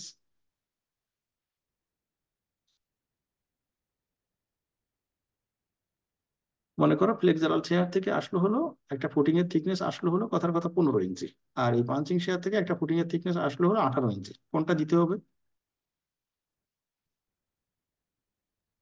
18 ইঞ্চি। আর যেটা বড় দিলেই ছোট জিনিসের কাজ চলে যাবে, তাই না? বড় 18 ইঞ্চি দিলে 15 ইঞ্চির কাজ চলে যাবে, কিন্তু 15 ইঞ্চি ইউজ করলে তো আর 18 ইঞ্চির কাজ চলবে না। মানে দুইটা থেকে যেটা সব থেকে বড় সেটা দিয়ে দিলেই হবে। এখন আমার যেটা প্রশ্ন সেটা হলো যে ফুটিং এর এরিয়া, ফুটিং যদি ফুটিং এর বেস স্ল্যাবটা যদি রেক্টাঙ্গুলার শেপের হয়, আমি তো প্রবলেম করলেই বুঝতে পারবো যে কোন ধরনের শেয়ারটা আসলে গভর্ন করতেছে, পাঞ্চিং শেয়ারের গভর্ন করতেছে নাকি ফ্লেক্সারাল শেয়ার গভর্ন করতেছে। জাস্ট একটু বলে রাখা, এক্সাম্পল করা আছে অবশ্যই। ফুটিং যদি স্কোয়ার শেপের হয় তাহলে সেই ক্ষেত্রে পাঞ্চিং এর টেন্ডেন্সিটা বাড়ে, পাঞ্চিং শেয়ারটাই আগে গভর্ন করে। আর ফুটিং যদি কোনো সময় রেক্টাঙ্গুলার শেপের হয়, কলামও দেখা গেল রেক্টাঙ্গুলার শেপের, তাহলে সেই ক্ষেত্রে কিন্তু পাঞ্চিং শেয়ারের টেন্ডেন্সি অত বেশি হয় না, তখন কিন্তু ফ্লেক্সারাল শেয়ারের টেন্ডেন্সিটা বেশি হয়।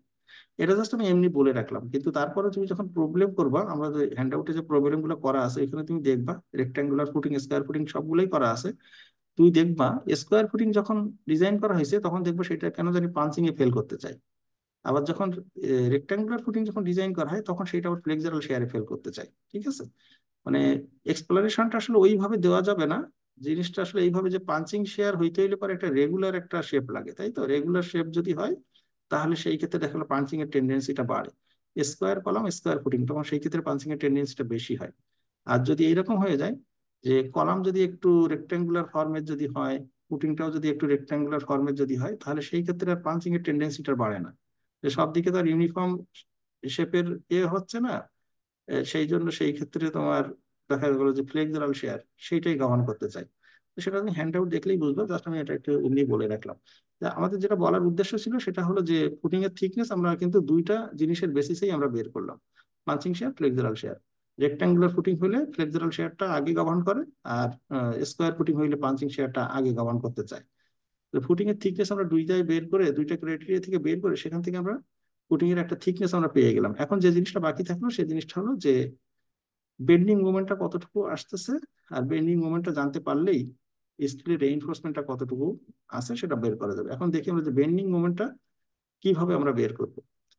বেন্ডিং মোমেন্ট আমরা একটু আগে দুইটা শেয়ারের কথা বলে আসছিলাম, যে পাঞ্চিং শেয়ারটা কলামের চারপাশেই হবে d/2 ডিস্টেন্স দূরে, আর ফ্লেক্সুরাল শেয়ার যেটা আছে সেটা কলামের ফেস থেকে d ডিস্টেন্স দূরে। এইবার আমাকে বলো যে বেন্ডিং মোমেন্টের সেকশনটা তাহলে কোথায়। তুমি যে পুটিং এ বলতে নিচে বলতেছো বেন্ডিং মোমেন্ট আছে, তাহলে বেন্ডিং মোমেন্টটা তাহলে কোথায় বের হবে, বেন্ডিং মোমেন্টের সেকশনটা। একজন আছে d/2 ডিস্টেন্স দূরে পাঞ্চিং শেয়ার, ফ্লেক্সুরাল শেয়ার আছে হলো d ডিস্টেন্স দূরে কলামের ফেস থেকে, সবাই কলামের ফেস থেকে। বেন্ডিং মোমেন্টের ক্রিটিক্যাল সেকশনটা কোথায়।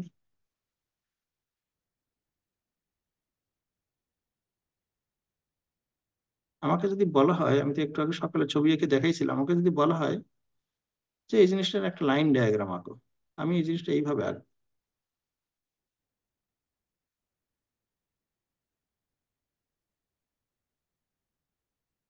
এরকম। আমাকে যদি বাম পাশটা আঁকতে বলা হয়, তাহলে বাম পাশটা আঁকলে ঠিক একই টাইপের জিনিসই আমাকে আঁকতে হবে, একই টাইপের জিনিস বাম পাশে এঁকে দিতে পারবো। এবার কি সোজা কথাই যে কলামের দুই পাশে ফুটিং এর স্ল্যাব গুলো ওভারহ্যাং হয়ে আছে। এইবার তুমি আমাকে বলো তাহলে এই ক্যান্টিলিভার যে বিম যেটা আঁকলাম আমরা দুই পাশে, এই ক্যান্টিলিভার বিমের ম্যাক্সিমাম মোমেন্টটা কোথায় হয়।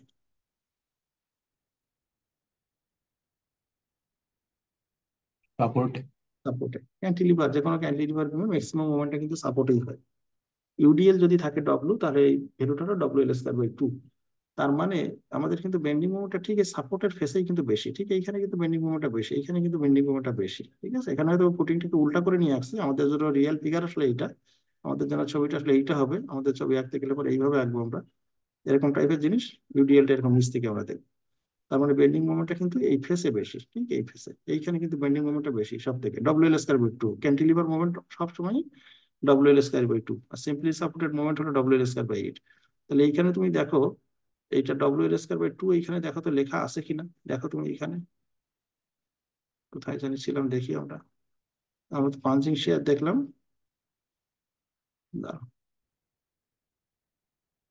পাঞ্চিং শেয়ার দেখলাম, ফ্লেক্সুরাল শেয়ার দেখলাম, এইবার তুমি দেখো বেন্ডিং মোমেন্ট যেটা আছে। তাহলে বেন্ডিং মোমেন্টটা হবে কিন্তু ঠিক কলামের ফেসে, ওই কলামের ফেস থেকেই কিন্তু ওই পোর্শনটুকু বাইরের দিকে বের হয়ে আছে, ক্যান্টিলিভার হয়ে আছে। তাহলে এই দেখো ক্রিটিক্যাল সেকশনটা এখানে আঁকা আছে, এটাই মোমেন্টের জন্য ক্রিটিক্যাল সেকশন। আর এই মোমেন্টটা তুমি যখন বের করবা ক্যান্টিলিভার মোমেন্টের মতো করেই বের করো, WL²/2। দেখো তো এটা WL²/2 ফর্মে লেখা আছে কিনা। ডব্লু মানে এটা কি ভিউ এই মুহূর্তে আমার জন্য, এই যে কি ভিউটাই হলো ডব্লু। আর L²/2, এল মানে আসলে ওই যে ক্যান্টিলিভার যে ডিস্টেন্সটা আছে ফুটিং এর ফেস থেকে বা কলামের ফেস থেকে, ওই কতটুকু ওভারহ্যাং হয়ে আছে ক্যান্টিলিভার ডিস্টেন্সটা আছে এল। তাহলে এইটা এল তো অবশ্যই বের করা সম্ভব। সম্ভব ফুটিং এর তো তুমি ডাইমেনশন জানো, জাস্ট ফুটিং এর ডাইমেনশন থেকে কলামের ডাইমেনশনটা বিয়ে করে 2 দিয়ে ভাগ করলে এলটা চলে আসবে। ঠিক আছে। ফুটিং যদি স্কোয়ার শেপের হয়, কলাম যদি স্কোয়ার শেপের হয়, তাহলে তো একটা ডিরেকশনে মোমেন্ট আসবে। আর ক্রিটিক্যাল সেকশন তাহলে যদি তোমার ফুটিং রেক্ট্যাঙ্গুলার শেপের যদি হয়ে যায়, বা সেই ক্ষেত্রে কিন্তু তোমার ক্রিটিক্যাল সেকশনটা এই ডিরেকশনে একটা আছে, এই ডিরেকশনে একটা আছে, আবার কিন্তু কলামের ফেস বরাবর এই ডিরেকশনে একটা আছে। তখন কিন্তু মোমেন্ট এই জিনিসটা কিন্তু তোমার দুইটা আসবে, ইউ তো একটাই, এই এল কিন্তু তখন তোমার দুইবার হবে।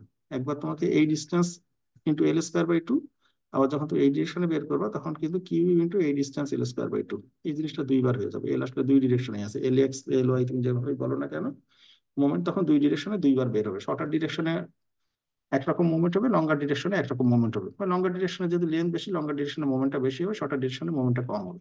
আর ফুটিং যদি স্কোয়ার হয়, আর এটা কলামটাও যদি স্কোয়ার হয়, তাহলে তো MU বোথ ডিরেকশনে সেম হবে। এখানে ফাইভ ভ্যালু হলো 0.9, যেমনটা বিম ডিজাইনের ক্ষেত্রে ফাইভ ভ্যালু 0.9 ছিল সেটাই। তাহলে এইখান থেকে তুমি দেখো, আমরা এইখানে ছবিটা আবার আঁকি, একটু আগে কিন্তু এরকম প্যাটার্নের ছবি আমরা একটু আগে এঁকে আসছিলাম। তখন কিন্তু এই ছবিটা ছিল হলো ফ্লেক্সারাল শেয়ারের সময় কলামের ফেস থেকে ডি ডিস্টেন্স দূরে। আর এখন কিন্তু মোমেন্টের জন্য এই ছবিটা একই ছবি, কিন্তু তুমি দেখো ক্রিটিক্যাল সেকশনটা কিন্তু একদম কলামের ফেসে। আমরা একটু আগে ছবি এঁকে দেখে আসছিলাম যে এইটুকু পোর্শন আসলে কলামের এই ফেসের সাথে বলতে গেলে একরকম ফিক্সড, বা সোজা কথায় ওইটুকু পোর্শন ক্যান্টিলিভার হয়ে আছে। তাহলে এই ক্ষেত্রে এলটা আসলে এই এতটুকু।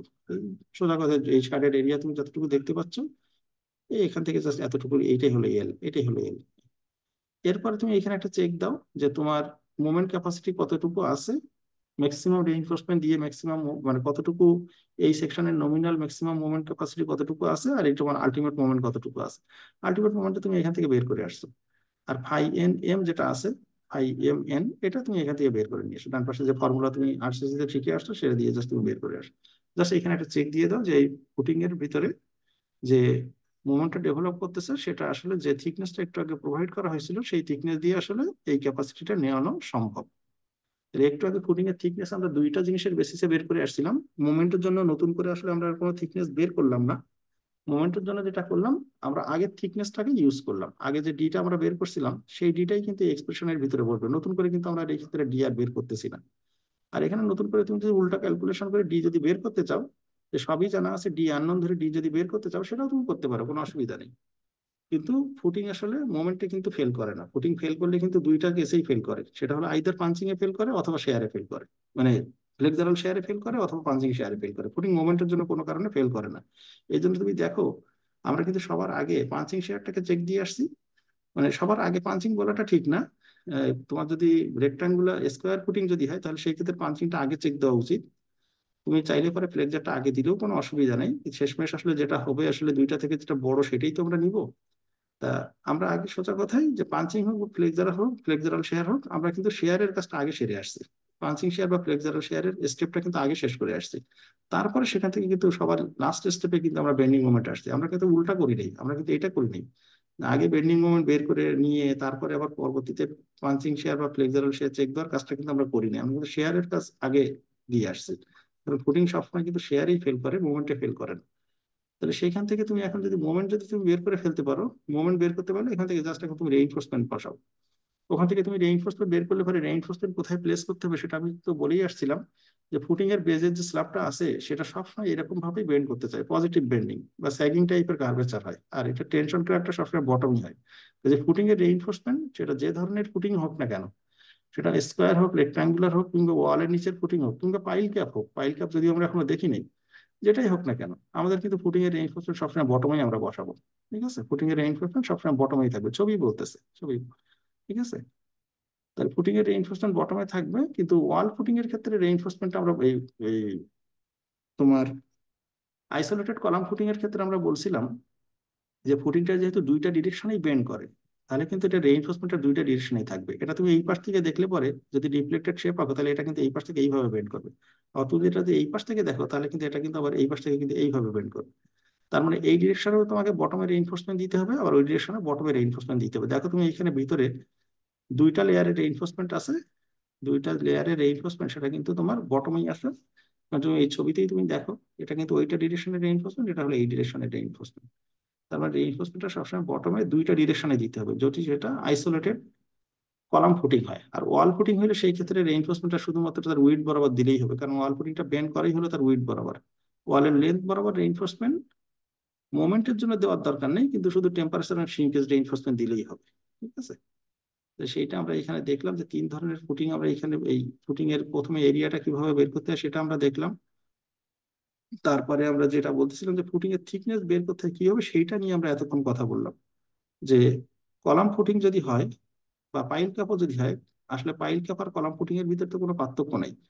কলাম ফুটিং এর নিচে হলো যেটা আছে যে ফুটিং এর নিচে সয়েল আছে, আর পাইল ক্যাপের ক্ষেত্রে যেটা আছে পাইল ক্যাপের নিচে হলো পাইল আছে। Pile ক্যাপটাও on type of column footing, কিন্তু ওই ওই কলাম ফুটিং এর নিচে তোমার পাইল গুলো আছে, সেই জন্য এটার নাম হয়ে গেছে পাইল ক্যাপ। আসলে এটার নেচার হলো মানে তুমি যদি ওইভাবে বলো এটা আসলে one type of column footing pile ক্যাপটা। ঠিক আছে, আর এই কলাম ফুটিং বা পাইল ক্যাপ এগুলো কিন্তু সবসময় আমরা তিনটা জিনিসের এগেনস্টে চেক দিই, punching share, flexural share, bending করছিলাম। এইবার আমাকে বলো ওয়াল ফুটিং এর ক্ষেত্রে কি আমরা এই তিনটা জিনিস বের করবো, নাকি এখান থেকে কোনো জিনিস ফেলে দেওয়ার কোনো প্রয়োজন আছে? চিন্তা করে বলো দেখি।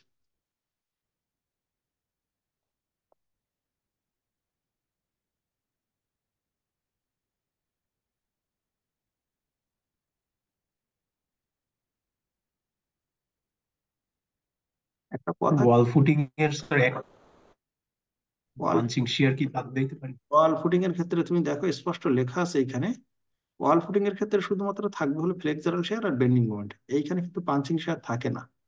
কারণ পাঞ্চ করতে হলে চারপাশে জায়গা প্রয়োজন, একটা কলামের চারপাশে জায়গা থাকে বলেই সে পাঞ্চ করতে পারে। ওয়ালের চারপাশে কোনো জায়গা নেই, ওয়ালের শুধু দুই পাশেই জায়গা আছে। ওয়াল তো লেন্থ বরাবর তো অনেক বড়, এই জন্য কলাম ফুটিং আর পাঞ্চ করতে পারে না। ঠিক এই ওয়াল ফুটিং আর তোমার হতে পারে, ওয়াল ফুটিং কোনোভাবেই ফুটিং এর ভিতর দিয়ে, মানে ওয়াল যেটা আছে ওয়াল কোনো সময় ফুটিং এর ভিতর দিয়ে পাঞ্চ করতে যেতে পারে না, কারণ ওয়ালের শুধু দুই পাশে জায়গা থাকে, ওই লেন্থ বরাবর আর কোনো জায়গা শেয়ার পায় না, অনেক দূরে যেয়ে পায় আসলে।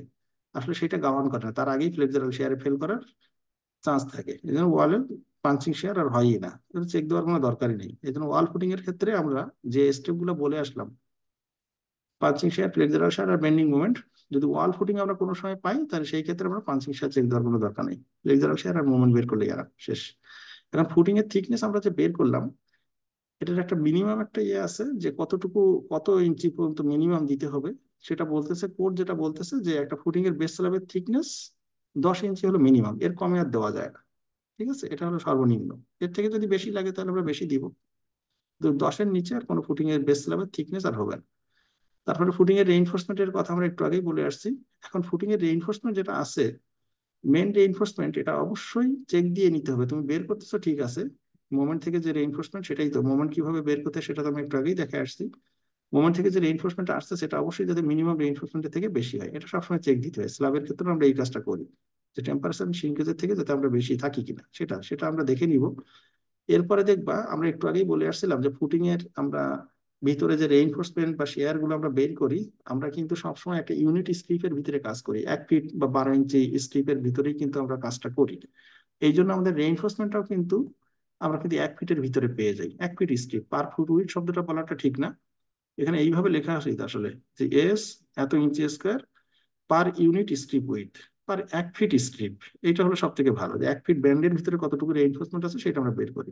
তো সেইখান থেকে যদি পার ইউনিট স্ট্রিপ বা পার ইউনিট ফিটে যদি আমরা যদি মোমেন্ট রেইনফোর্সমেন্টটা পাই, তাহলে সেখান থেকে স্পেসিং বের করা সম্ভব।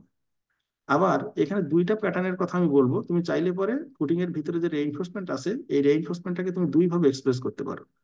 তুমি যে এই তুমি এইভাবে করতে পারো, যে ইঞ্চি স্কোয়ার পার ফিট উইথ ফর্মে নিয়ে এসে তারপরে সেখান থেকে ফুটিং এর রিবার গুলোকে কত স্পেসিং পরপর তুমি দিবা সেটা তুমি বের করতে পারো। সেটা তুমি দেখো, আমার এখানে একটা এক্সাম্পল এখানে করা আছে, আমি জাস্ট একটু দেখাই।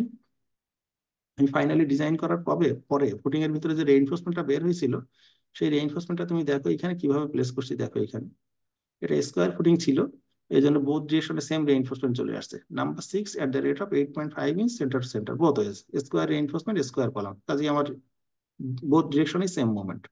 আবার যদি তোমার রেক্টাঙ্গুলার ফুটিং হয়, তখন হয়তো দুইটা ডিরেকশনে দুইটা মোমেন্ট আসবে, তখন হয়তো তোমাকে দুইটা লিজেন্ড ইউজ করা লাগতো, যে এই ডিরেকশনের জন্য সামথিং এত এত নাম্বার বার এত ইঞ্চি সেন্টার টু সেন্টার, ওই ডিরেকশনের জন্য আবার একটা এত নাম্বার বার এত ইঞ্চি সেন্টার টু সেন্টার। আমি এখানে যে জিনিসটা বলতে চাচ্ছি, তুমি চাইলে পরে এইভাবে স্পেসিং ফর্মেও লিখতে পারো, যে এত নাম্বার বার এত স্পেসিং পর পর।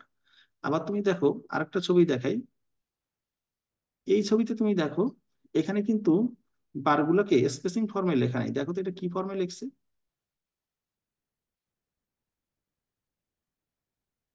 দেখ প্ল্যানটা দেখাই, এটা দেখ, এইভাবে দেখি আমরা, উপর থেকে দেখি। উপর থেকে দেখলে পরে এখানে যেটা দেখা যাচ্ছে সেটা দেখো, তুমি বলছিলাম যে number 6 bar at the rate of 8.5 inch centre two centre, এই যে ডান পাশে লিজেন্ড দিয়ে দেখানো আছে। তার মানে এইবার থেকে এইবারের ডিস্টেন্স হলো 6.5 ইঞ্চি পড়বে। আরো আছে কিন্তু, যা দুইটা দেখানো, কিন্তু দুইটা না কিন্তু আরো কিন্তু আছে এর থেকে পরপর কিন্তু 8.5 ইঞ্চি পরপর কিন্তু এভাবে বসানো আছে বারগুলো, এইভাবে আছে। তো সব তোমার দেখানোর দরকার নেই, জাস্ট দুইটা দেখায় মাঝখানে স্পেসিংটা বলে দিলেই না। ঠিক আছে, এইভাবে কিন্তু ফুটিং এর বারগুলো কিন্তু বলবে, এইভাবে বলবে। একইভাবে এই ডিরেকশনে তুমি যদি যাও, তাহলে এই ডিরেকশনে এর পরে আরো বার আছে, আরো বার আছে, আরো আছে। এই স্পেসিংটা হলো 8.5 ইঞ্চি, এই স্পেসিংটা হলো 8.5 ইঞ্চি। এটা তাহলে তুমি চাইলে পারে এইভাবে স্পেসিং ফর্মেও লিখতে পারো। আর আরেকটা জিনিস এইখানে আছে, সেটা হলো যে এই ছবিতে যেটা দেখা যাচ্ছে, যে নিলসন মিটারের বইয়ে বা অনেক বইয়ে গেলে পরে তারা আর স্পেসিং ফর্মে লেখে না। দেখো তো তারা কি ফর্মে লিখছে এটা।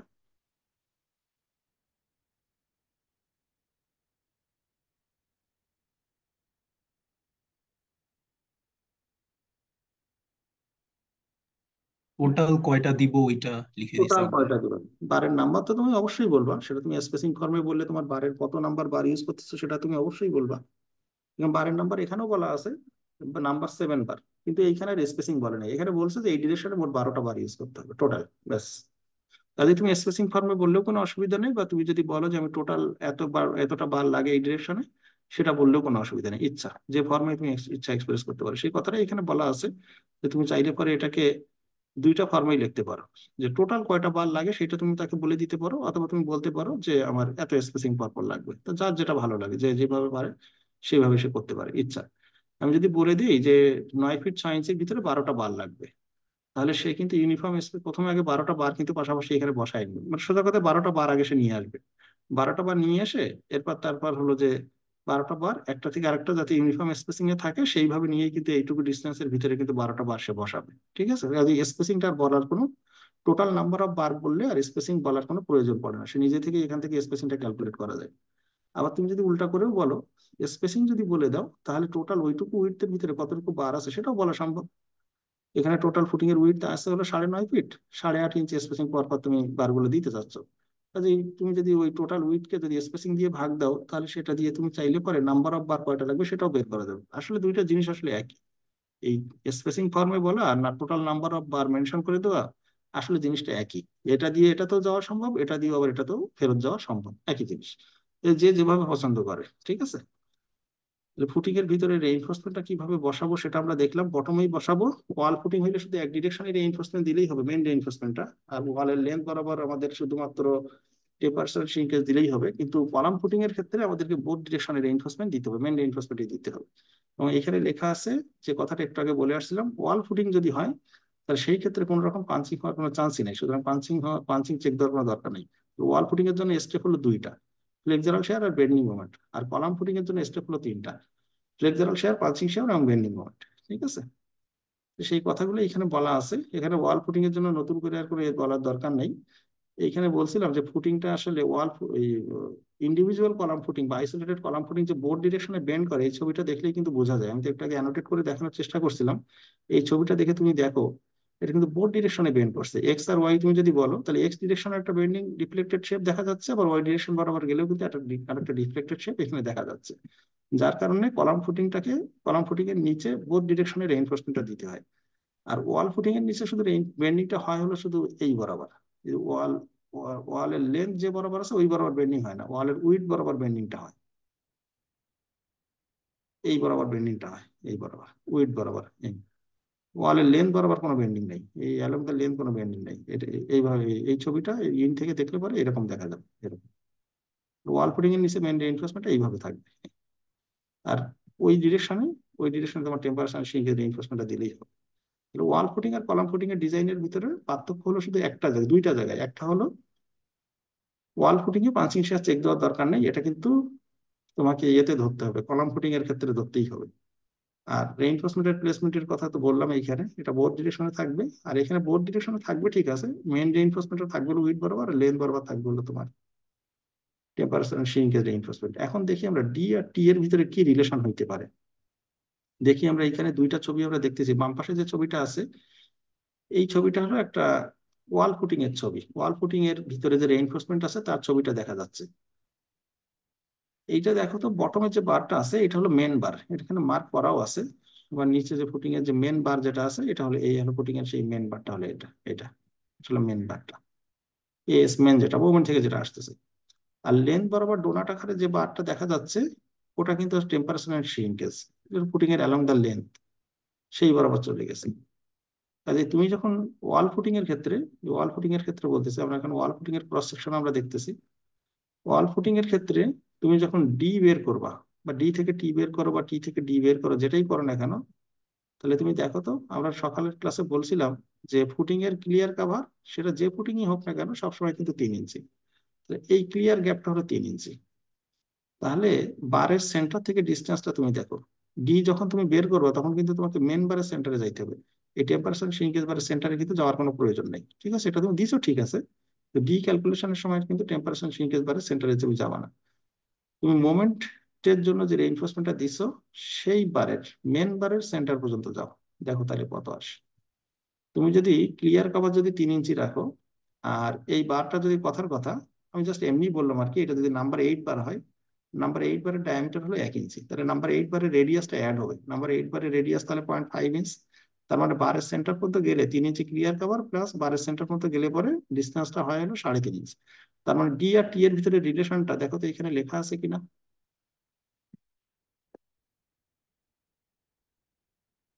জি স্যার। এটা কিন্তু এতক্ষণ পর্যন্ত যে কথাটা বললাম এটা কিন্তু ওয়াল ফুটিং এর জন্য, ঠিক আছে।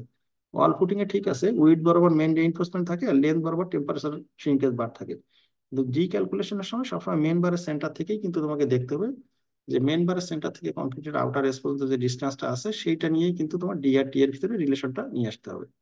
তাই যখন ডি বা টি এর প্রয়োজন হবে তখন কিন্তু আমরা এই রিলেশন থেকেই ওয়াল ফুটিং এর সময় এইটা ইউজ করব।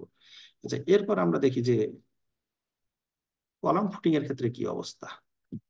কলাম ফুটিং এর ক্ষেত্রে বলছিলাম এখানেও বোথ ডিরেকশনের রেইনফোর্সমেন্ট থাকবে, কিন্তু বোথ ডিরেকশনের রেইনফোর্সমেন্ট কিন্তু সবই কিন্তু মেন, এটাও মেন রেইনফোর্সমেন্ট, এটাও মেন রেইনফোর্সমেন্ট, ঠিক আছে। ফুটিং এর উইডথ বরাবর বা লেন্থ বরাবর দুইটা ডিরেকশনে মেন রেইনফোর্সমেন্ট আছে।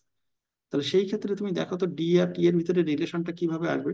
ক্লিয়ার কভার কিন্তু সেই আগের কথাই, একটা কথাই, ক্লিয়ার কভার কিন্তু 3 ইঞ্চি। এখন তাহলে এই ক্ষেত্রে তো আমাকে যেটা বলতে হয়, ডিটা হলে তো দুইটা আসবে। তুমি যদি বলো নিচেরটাও যদি মেন বার বলো, তাহলে ডি তাহলে এইখান থেকে ক্যালকুলেট করতে হবে, এখান থেকে তাহলে নিচের বারের জন্য ডি হলো এইটা। আর তুমি যদি বলো উপরেরটা এটা আরেকটা মেম্বার, অন্য ডিরেকশনের মেম্বার, তাহলে এই এটার জন্য ডি কিন্তু এইটা, তার মানে ডি কিন্তু আসলে এখানে দুইটা। তো এক এক বইতে আসলে এটা এক এক ভাবে করে। হুম, এই এর জন্য আর কি তোমার কলাম ফুটিং এর জন্য যে ডি আসলে তুমি কোনটা নিবা। তুমি যদি এই ডিরেকশনের বারের কথা বলো তাহলে ডি তোমাকে এইটা নিতে হবে, তখন তুমি নিচের এইটুকু ডিস্টেন্স মাইনাস করে দিবা টি থেকে। আর তুমি যদি বলো যে উপরের মেন বারের জন্য ডি নিবা, তখন তাহলে এই ডিস্টেন্সটা মাইনাস করে নিতে হবে। তো অনেক বইতে যেটা করে যে অ্যাভারেজটা নিয়ে নেয়, যে এইটাও নিলাম না এইটাও নিলাম না, তাহলে মাঝখানে এই দুইটার মাঝামাঝি জায়গা তো আসলে এইটা, এই জায়গাটা, তাহলে এইটুকু জায়গা ডিস্টেন্সটা বিয়োগ করলেই হয়ে যায়। যে টি থেকে এতটুকু ডিস্টেন্স বিয়োগ করলেই ডি পাওয়া যায়, বা ডি থেকে এতটুকু ডিস্টেন্স যোগ করলেই টি পাওয়া যায়। অ্যাভারেজটা নিয়ে নেয় যে বোর্ড ডিরেকশন যেহেতু ডি আলাদা, তাহলে ডি ক্যালকুলেশনের সময় আমি জাস্ট অ্যাভারেজ একটা নিয়ে বোর্ড ডিরেকশনের জন্য ওই ডিটা দিয়ে কাজ চালাই দিলাম। আবার অনেক বইতে যেটা করে যে ডি হলো উপরের লেয়ারের বারের জন্য নেয়, সব থেকে উপরের লেয়ার যেটা আছে ওই ওই ডিরেকশনের মেন বার যেটা আছে ওইটার জন্য ডিটা নেয় এটা।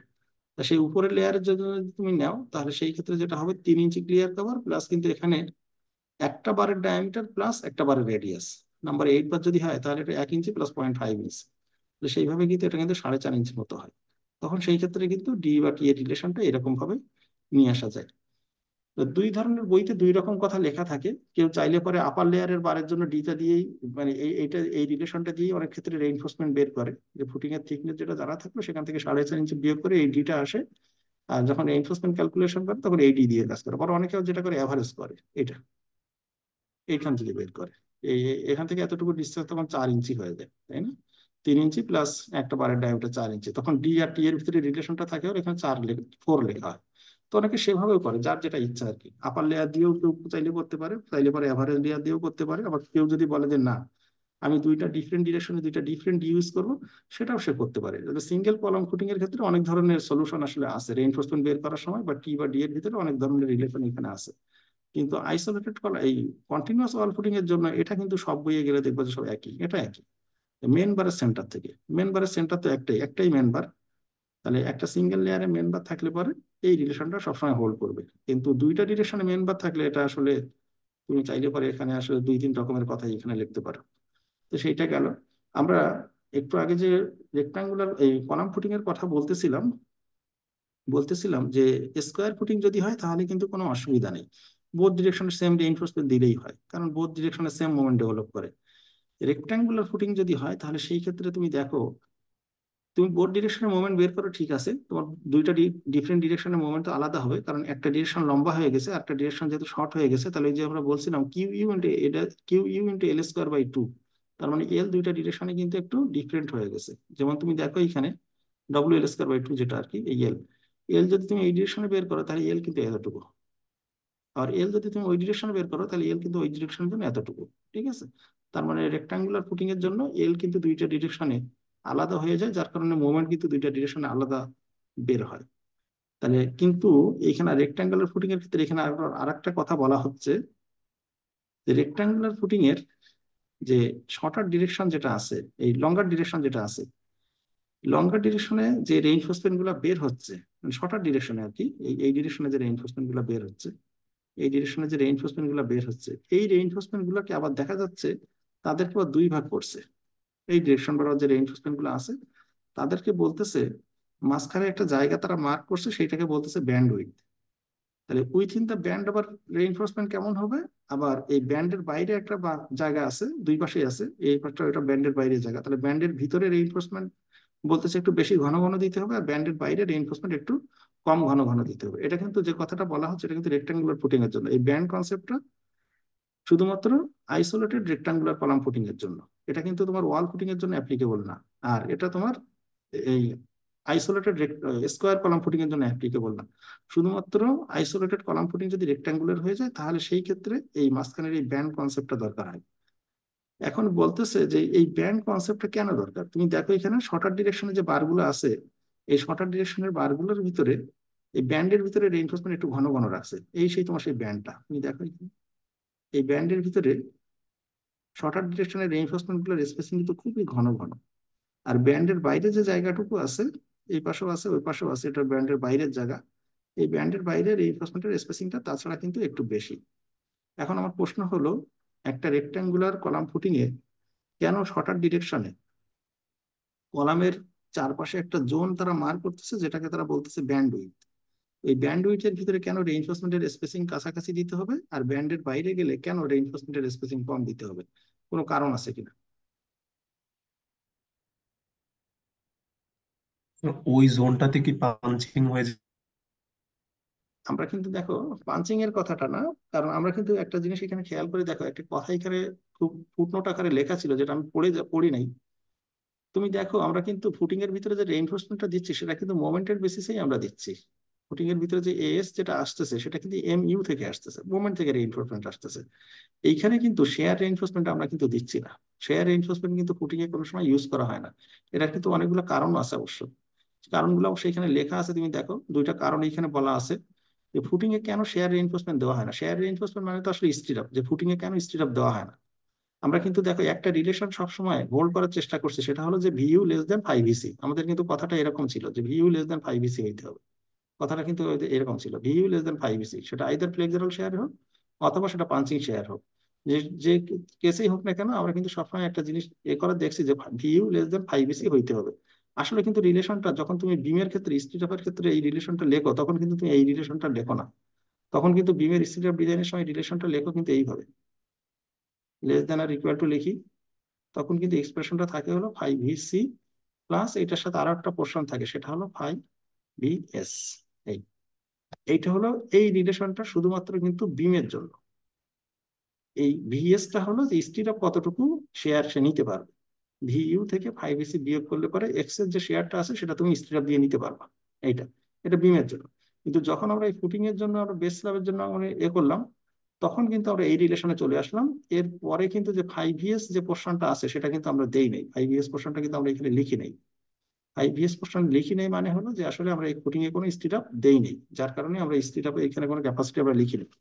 তার মানে এইখান থেকে এক্সপ্রেশন থেকে যেটা বোঝা যাচ্ছে যে একটা ফুটিং এর ভিতরে যত আলটিমেট শেয়ার থাকুক না কেন, আইদার সেটা পাঞ্চিং ফর্মে থাকুক বা তোমার ফ্লেক্সারাল শেয়ার ফর্ম থেকে আসুক না কেন, ফ্লেক্সারাল শেয়ার থেকে আসুক না কেন, ফুটিং এর ভিতরে যে ধরনের শেয়ার থাকুক না কেন, এটা পুরাটাই নিতে হবে কি দিয়ে?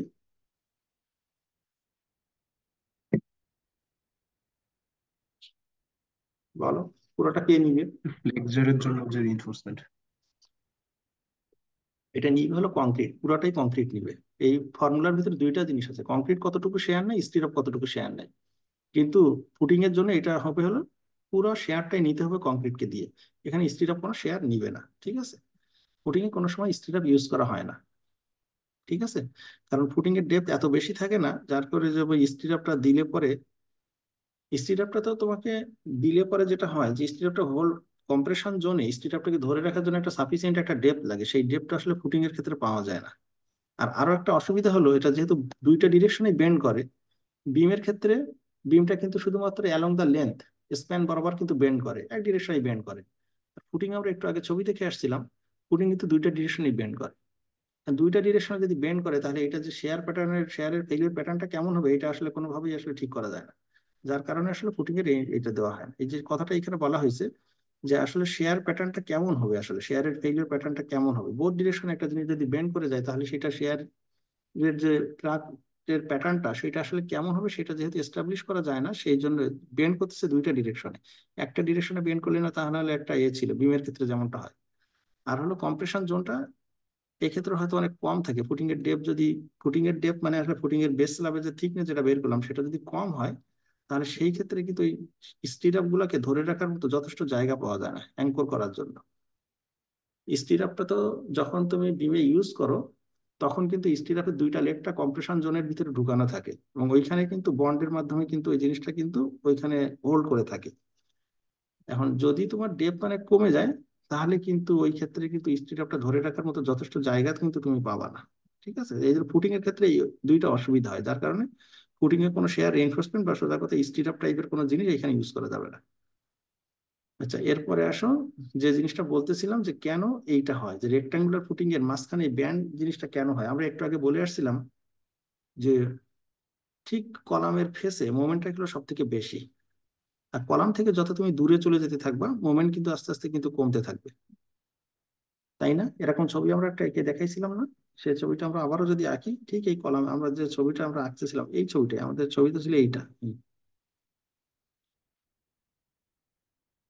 তার মানে এটার মোমেন্ট ডায়াগ্রামটা হবে হলো এরকম।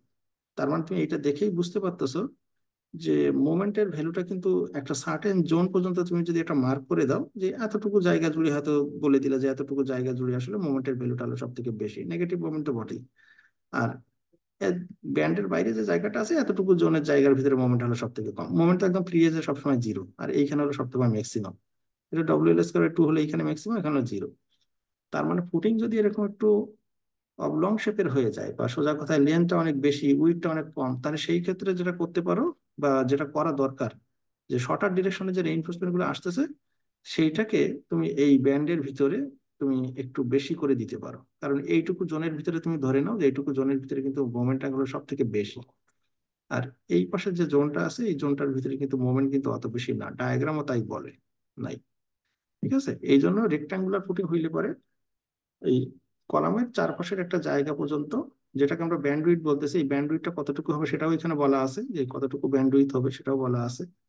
এই ব্যান্ডউইথটা হবে ফুটিং এর উইডথের সমান। ফুটিং এর উইডথ যদি আরেকটা ডাইমেনশন যদি বি হয় তাহলে এই ব্যান্ডউইথটাও বি। তাহলে এই পাশটা কতটুকু হবে, ফুটিং এর লেন্থ যদি এল হয় তাহলে এই পাশটা হলো L-B থেকে অর্ধেক, L-B থেকে অর্ধেক এই পাশ ওপাশ করলেই হবে। তাহলে এই জন্য যেটা করতে হয় যে মাঝখানের এই জোনটাতে রেইনফোর্সমেন্টটাও বেশি দিতে হয়, আর এই ব্যান্ডের বাইরে রেইনফোর্সমেন্ট এখানে যদি মোমেন্ট কমে যায় এখানে রেইনফোর্সমেন্টটা কমায় দিতে হয়।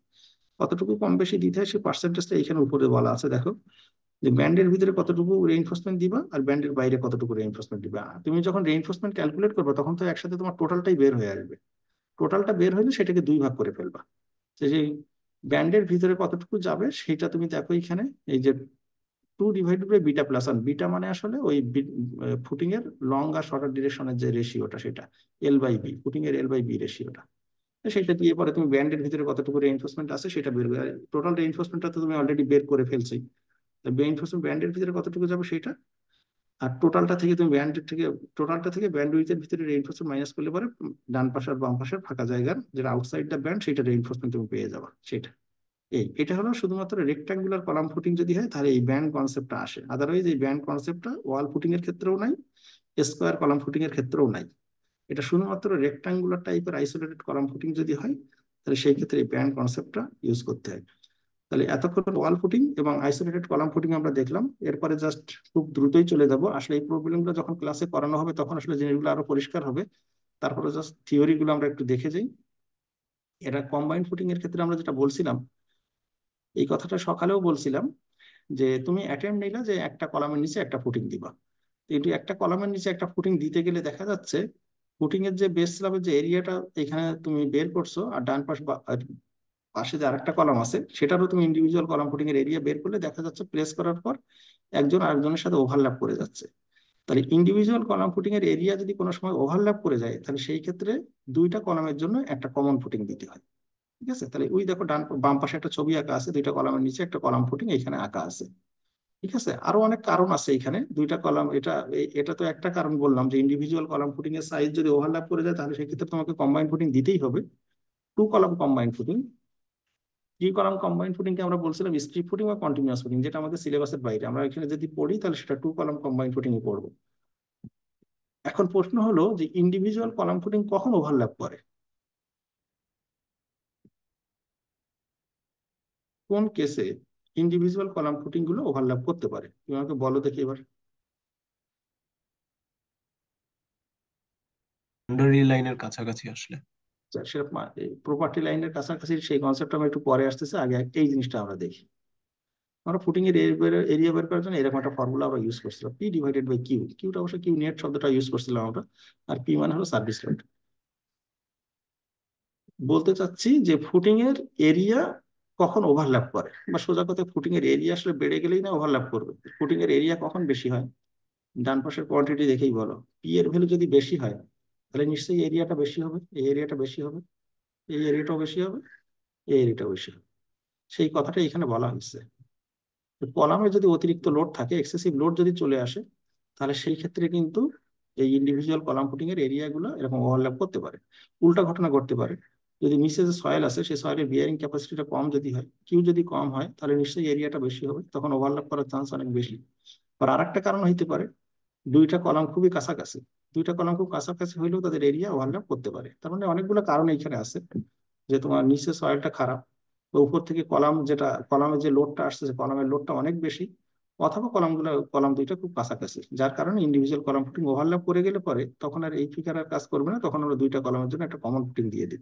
সেটা গেলে একটা কেস। আরেকটা কেস হইতে পারে, সেটা হলো আমরা প্রপার্টি লাইনের কথা আমরা বলছিলাম। প্রপার্টি লাইন যদি না থাকতো তাহলে দেখো, আমরা এই ক্ষেত্রে ইন্ডিভিজুয়াল কলাম ফুটিং কিন্তু ওভারল্যাপ করে নেই আমাদের ক্ষেত্রে, কিন্তু দেখো আমরা ডান পাশ বা বাম পাশের যে দুইটা কলাম ছিল আমরা কিন্তু সাইজ বের করার পরে দেখা গেছিল প্রেস করলে তারা কেউই ওভারল্যাপ করে না। কিন্তু যদি এইখানে প্রপার্টি লাইন থেকে থাকে, এইখানে যদি বাউন্ডারি লাইন থেকে থাকে, তার মানে এর ওপাশে তুমি যেতে পারতেছো না, এই ক্ষেত্রে আর কোনো আসলে উপায় থাকে না। সেই ক্ষেত্রে তুমি দেখো ডান পাশের ছবিটা আঁকাই আছে, এই ক্ষেত্রে আর কম্বাইন ফুটিং দেওয়া ছাড়া কোনো উপায় নেই। কারণ আমাদের কনসেপ্ট যেটা ছিল যে দুইটা কলামের সিজি বলাটা ঠিক না, দুইটা কলামের উপরে যে লোড আসে সেই লোডের সিজি এবং ফুটিং এর বেস স্ল্যাবের সিজিটা একই জায়গায় রাখতে হবে। ঠিক আছে, কনসেপ্ট হলো এটা। এই ফুটিং এর যে এরিয়াটা আমরা বের করতেছি, এই ফুটিং এর এরিয়া বের করতে গেলে অবশ্যই কলাম লোডের সিজি এবং ফুটিং এর সেন্টার অফ গ্র্যাভিটি একই জায়গায় থাকতে হবে। ঠিক আছে, সেইভাবে আমরা আগেও বের করছি, বা এই ক্ষেত্রে আমরা একইভাবেই আমরা বের করবো। বা এই এরিয়াটা আমি একটু আগেই বলছিলাম, এটা তুমি চাইলে পরে এরকম ফর্মে দিতে পারো, এই ফর্মে দিতে পারো, বা এরকম ট্রাপিজয়েডাল শেপেরও হইতে পারে, বা দুইটা রেক্ট্যাঙ্গেল মাঝখানে আবার আলাদা ছোট করে এরিয়া দিয়ে সেভাবে হইতে পারে, বিভিন্নভাবে হইতে পারে। আসল উদ্দেশ্য হলো যে এরিয়াটা তুমি যেভাবেই প্রোভাইড করো না কেন, কলামের সেন্টার আর ফুটিং এর সেন্টার যাতে একই জায়গায় থাকে। তাহলে এইবার দেখো আমরা যে আমরা একটু ডিজাইনের দিকে চলে যাই। একটা combine footing, two column combine footing, এটা কিভাবে বেন্ড করে, এটা তুমি অ্যালং দ্য লেন্থ, তুমি বেন্ডিং শেপটা দেখো, ডিফ্লেক্টেড শেপটা দেখো, এটা কিন্তু অ্যালং দ্য লেন্থ। ডান পাশে যে ছবিটা আঁকা আছে, এটা বাম পাশে তো ছবিটা তোমার একটা আইসোমেট্রিক ভিউ এইখানে আঁকা আছে, আইসোমেট্রিক ভিউ দেখেই বোঝা যাচ্ছে এই ফুটিংটা কিন্তু লেন্থ বরাবর বেন্ড করতেছে। দেখো তুমি এখানে লেন্থ বরাবর কিন্তু বেন্ডিংটা হচ্ছে। আমি একটু আগেই বলে আসছিলাম যে এই ফুটিংটাকে সাপোর্ট দিচ্ছিল দুইজন, এই ফুটিংটাকে নিচে নিচে যে সয়েল আছে সে একটা সাপোর্ট দিচ্ছে, আর উপর যে দুইটা কলাম আছে দুইটা কলাম তাকে সাপোর্ট দিচ্ছে। এখন তুমি তো কলাম যদি তাদের সাপোর্ট হয়, আর নিচ থেকে যদি এরকম সয়েলের প্রেসার বা আপওয়ার্ড সয়েল প্রেসার যদি এইভাবে তুমি অ্যাপ্লাই করো, তাহলে কলাম যেহেতু জায়গা থেকে যদি মুভ না করে, তাহলে কলাম এর জায়গাতে দেখো তোমার ডিফ্লেকশনটা আমরা যদি জিরো ধরি, যে কলাম তার পজিশনেই থাকবে, তাহলে তার অন্য যে জায়গাগুলো আছে মাঝখানে, দুই কলামের মাঝখানে বা ওই পাশে বা এই পাশে যে ফাঁকা জায়গা আছে সেইখানে কিন্তু ডিফ্লেক্টেড শেপটা কিন্তু এরকম হবে, এরকম টাইপের। এই জিনিসটা জাস্ট একটু ঘুরে নিয়ে আঁকলেই হয়। তুমি যদি এই ছবিটা বুঝতে কোনো অসুবিধা হয় তাহলে তুমি এরকম টাইপের ছবি আঁকো। তুমি যখন গত টার্মে স্ল্যাব ডিজাইন করছো তখন দেখো তো এই ছবিটা এই ছবিটার সাথে মিল খুঁজে পাও কিনা। দেখি আমরা একটা ছবি এখানে আঁকি। গত টার্মে যখন একটা স্ল্যাব ডিজাইন করছো, মনে করো কথার কথা একটা স্ল্যাব আছে, দুইটা কলামের উপরে আছে, দুই পাশে ওভারহ্যাঙ্গিং অবস্থা আছে, এটার উপর মনে করো কথার কথা ইউডিএল আছে, পিএসএফ এ লোড আছে। এখন তুমি দেখো তো এটা কিভাবে বেন্ড করবে, এটা ডিফ্লেক্টেড শেপটা কেমন হবে, তুমি এবার একটু নিজে চিন্তা করে এঁকে দেখো। লোড দিলে পরে এটা কিন্তু ডিফ্লেক্টেড শেপটা এরকম।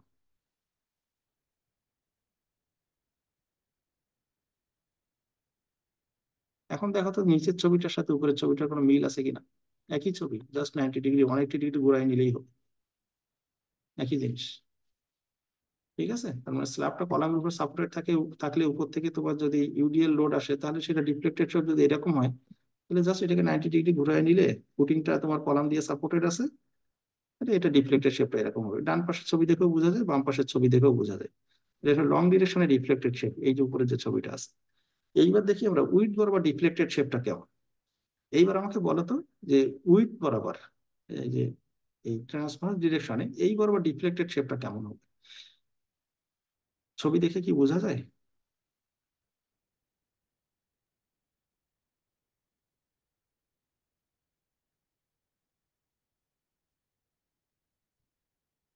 আমরা একটু আগে কিন্তু ডিফ্লেক্টেড শেপ দেখে আসছি।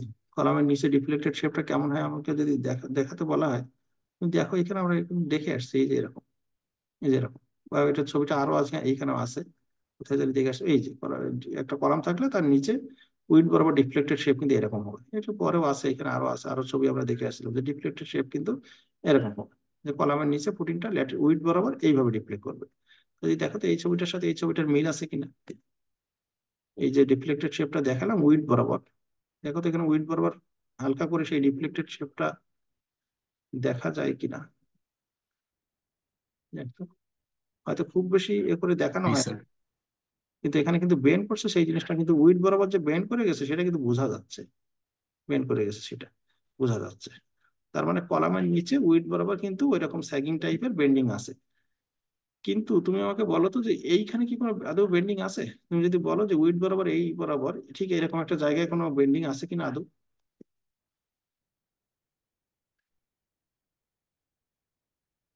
বা এই জায়গায় উইড বরাবর কোনো বেন্ড শেপ আঁকা সম্ভব কিনা। উইড বরাবর এইরকম দুই কলামের মাঝখানে ফাঁকা জায়গায় কোনো ডিফ্লেক্টেড শেপ আঁকা সম্ভব না। কেন সম্ভব না? কারণ এই সমস্ত জায়গাতে তো কলাম নেই। তুমি যে ডিফ্লেক্টেড শেপটা আঁকতে চাচ্ছ, একটা সাপোর্ট তো তোমার লাগবে। এখানে তো কোনো সাপোর্ট নেই, এখানে সাপোর্ট হলো শুধুমাত্র এই কলামটা আর এই কলামটা। তাহলে এই কলামের নিচে ফুটিংটা কিভাবে ডিফ্লেক্ট করবে সেটা না হয় আঁকা গেল, বা ওই কলামের নিচে ফুটিংটা কিভাবে ডিফ্লেক্ট করবে সেটা না হয় আঁকা গেল। এইখানে কিন্তু ডিফ্লেক্টেড শেপ আঁকা সম্ভব না। এখানে ফুটিংটা এইভাবেই থাকবে, এইভাবেই থাকবে। হয়তো উপরের দিকে উঠে যাবে, এই লেন্থ বরাবর যদি দেখো তাহলে হয়তো লেন্থ বরাবর হয়তো এটা একটু উপরের দিকে উঠে যাবে, তো উইড বরাবর আর বেন্ড আর করবে না। উইড বরাবর এখানে কোনো বেন্ড নাই, এটা উইড বরাবর এইভাবে স্ট্রেটই থাকবে, এইভাবে স্ট্রেটই থাকবে, এইভাবে স্ট্রেটই থাকবে।